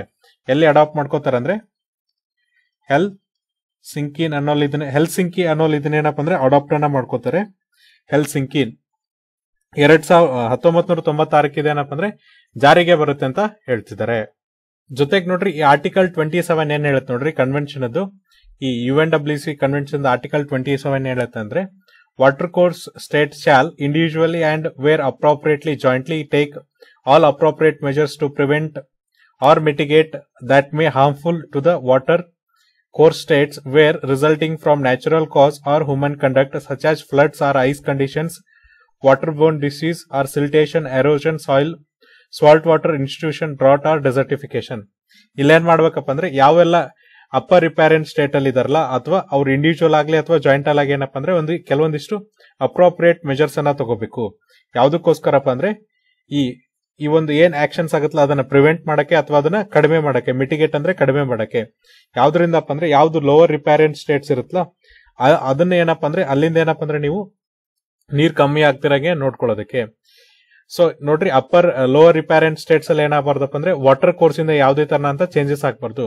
ಫಾರ್ ಎಕ್ಸಾಂಪಲ್ ನೋಡ್ರಿ ಮಾನವನ ಒಂದು ಕಂಡಕ್ಟ್ ಇಂದ ಚೇಂಜಸ್ ಆಗ್ಬಾರ್ದು. ಫಾರ್ ಎಕ್ಸಾಂಪಲ್ ಅಲ್ಲಿ ಪ್ರವಾಹ ಆಗ್ಬಾರ್ದು, ಐಸ್ ಕಂಡೀಷನ್ಸ್ ಕ್ರಿಯೇಟ್ ಆಗ್ಬಾರ್ದು. ಅಥವಾ ಈಗ ಫಾರ್ ಎಕ್ಸಾಂಪಲ್ ನೋಡ್ರಿ ನೀರು ಜಾಸ್ತಿ ಬಿಟ್ರು, ನೀರು ನಿಂತ್ರೆ ಏನಪ್ಪ ಅಂದ್ರೆ ನೀರಿನಿಂದ ಕೆಲವೊಂದಿಷ್ಟು ರೋಗಗಳು ಬರುತ್ತಲ್ಲ ಅದು ಕೂಡ ಜಾಸ್ತಿ ಆಗಬಾರ್ದು. ಸಿಲ್ಟೇಷನ್ಸ್ ಆಗ್ಬಾರ್ದು, ಆಮೇಲೆ ಸಾಯಿಲ್ ಎರೋಷನ್ಸ್ ಆಗ್ಬಾರ್ದು, ಸಾಲ್ಟ್ ವಾಟರ್ ಇಂಟ್ರೂಷನ್ ಅಂದ್ರೆ ಉಪ್ಪು ನೀರು ಅಲ್ಲಿ ಬರಬಾರ್ದು. ಜೊತೆಗೆ ನೋಡ್ರಿ ಅಲ್ಲಿ ಯಾವುದೇ ತರನ ಅಂತ ಬರಗಾಲ ಮತ್ತೆ ಡೆಸರ್ಟಿಫಿಕೇಶನ್ ಅಂದ್ರೆ ಮರುಭೂಮಿ ಅಂತ ವಾತಾವರಣ ಕ್ರಿಯೇಟ್ ಆಗ್ಬಾರ್ದು ಅಂತ ಅವರು ಹೇಳ್ತಿದ್ದಾರೆ. ಸೊ ನೋಡ್ರಿ ಭಾರತ ಯಾವುದೇ ಎರಡು ಕಾನೂನನ್ನು ಕೂಡ ಜಾಯಿನ್ ಆಗದೆ ಇರೋದ್ರಿಂದ ಏನಪ್ಪ ಅಂದ್ರೆ ಇವರೊಂದು ಮೆಕ್ಯಾನಿಸಮ್ ಮಾಡ್ಕೊಂಡಿದ್ದಾರೆ. ಯಾವ ತರನಾಗ ಅಂದ್ರೆ ಇವರೊಂದು ಮೆಮೊರಾಂಡಿಂಗ್ ಆಫ್ ಅಂಡರ್ಸ್ಟ್ಯಾಂಡಿಂಗ್ ಅನ್ನ ಮಾಡ್ಕೊಂಡಿದ್ದಾರೆ. ಚೈನಾ ಜೊತೆಗೆ ನಾವೊಂದು ಒಪ್ಪಂದವನ್ನ ಮಾಡ್ಕೊಂಡಿದೀವಿ. ಅದು ಕೂಡ ನೋಡ್ರಿ ಶೇರಿಂಗ್ ಹೈಡ್ರೋಲಾಜಿಕಲ್ ಇನ್ಫಾರ್ಮೇಶನ್ ಬಗ್ಗೆ ಡ್ಯೂರಿಂಗ್ ಫ್ಲಡ್ ಸೀಸನ್ ಅಂದ್ರೆ ಈ ಪ್ರವಾಹದ ಪರಿಸ್ಥಿತಿಯಲ್ಲಿ ಏನಪ್ಪ ಅಂದ್ರೆ ಹೈಡ್ರೋಲಾಜಿಕಲ್ ಇನ್ಫಾರ್ಮೇಶನ್ ಎಷ್ಟು ನೀರನ್ನ ಬಿಟ್ಟಿದ್ರೆ ಸ್ಟೋರ್ ಮಾಡೋದೇ ಅಂದಿರೋ ಒಂದು ಇನ್ಫಾರ್ಮೇಶನ್ ಶೇರ್ ಮಾಡೋದಕ್ಕೆ ನಾವು ಇದು ಒಂದು ಒಪ್ಪಂದವನ್ನ ಮಾಡ್ಕೊಂಡಿದೀವಿ. ಸೊ ನೋಡ್ರಿ ಈ ಒಪ್ಪಂದದ ಪ್ರಕಾರ ಏನಪ್ಪ ಅಂದ್ರೆ ನಾವು ಚೈನಾ ಸೈಡ್ ಇರುವಂತ ಕೆಲವೊಂದಿಷ್ಟು ಏರಿಯಾದಲ್ಲಿ ಏನಪ್ಪ ಅಂದ್ರೆ ಅರ್ಬನೈಸೇಷನ್ ಅನ್ನ ಮಾಡಕ್ಕಾಗಲ್ಲ, ಜೊತೆಗೆ ಡಿಫಾರೆಸ್ಟೇಷನ್ ಅನ್ನ ಮಾಡಕ್ಕಾಗಲ್ಲ ಅಂತ ಹೇಳ್ತಿದ್ದಾರೆ. ಜೊತೆಗೆ ನೋಡ್ರಿ ಈ ಒಂದು ಒಪ್ಪಂದವನ್ನ ಬ್ಯಾಕ್ ಗ್ರೌಂಡ್ ಆಗಿ ಇಟ್ಕೊಂಡು ಈಗ ಏನಪ್ಪ ಅಂದ್ರೆ ಇಂಡಿಯಾ UNWC ಒಂದ್ ಏನಪ್ಪ ಅಂದ್ರೆ ಮೆಂಬರ್ ಸ್ಟೇಟ್ ಆಗಿದೆ ಅಂತ ಹೇಳ್ತಿದ್ದಾರೆ. ಅದಕ್ಕೋಸ್ಕರ ನಾವು ಈ ಒಂದು ಬೈಲಾಟ್ರಲ್ ಟ್ರೀಟಿ ಅಥವಾ ದ್ವಿಪಕ್ಷೀಯ ಒಪ್ಪಂದ ಇಟ್ಕೊಂಡು ಏನಪ್ಪ ಅಂದ್ರೆ ಬ್ರಹ್ಮಪುತ್ರ ನದಿಗಳ ಮೇಲೆ ನಾವೇನ ಆಕ್ಷನ್ ತಗೋಬಹುದಲ್ಲ, ಅಂದ್ರೆ ಚೈನಾದವರು ಈ ತರದ ಪ್ರವಾಹ ಪರಿಸ್ಥಿತಿನ ಪ್ರತಿ ವರ್ಷ ಕ್ರಿಯೇಟ್ ಮಾಡ್ತಿದ್ರೆ ಅದ್ರ ವಿರುದ್ಧವಾಗಿ ನಾವು ಇಂಟರ್ನ್ಯಾಷನಲ್ ಅಥವಾ ಅಂತಾರಾಷ್ಟ್ರೀಯ ಕಮ್ಯುನಿಟಿಗೆ ಏನೇನು ಆಕ್ಷನ್ಸ್ ಅನ್ನ ತೋರಿಸಬಹುದಲ್ಲ ಅದನ್ನ ತೋರಿಸಬಹುದು ಅಂತ ಅವರು ಹೇಳ್ತಿದ್ದಾರೆ. ಜೊತೆಗೆ ನೋಡ್ರಿ ಇಂಡಿಯಾ ನೇಪಾಳದಲ್ಲಿ ಏನಪ್ಪ ಅಂದ್ರೆ ಅವಾಗ ಪ್ರವಾಹ ಪರಿಸ್ಥಿತಿ ಆಗುತ್ತೆ, ಅದನ್ನ ಪ್ರಿವೆಂಟೇಷನ್ ಮಾಡ್ಬೇಕಂತ ಹೇಳ್ತಿದ್ದಾರೆ.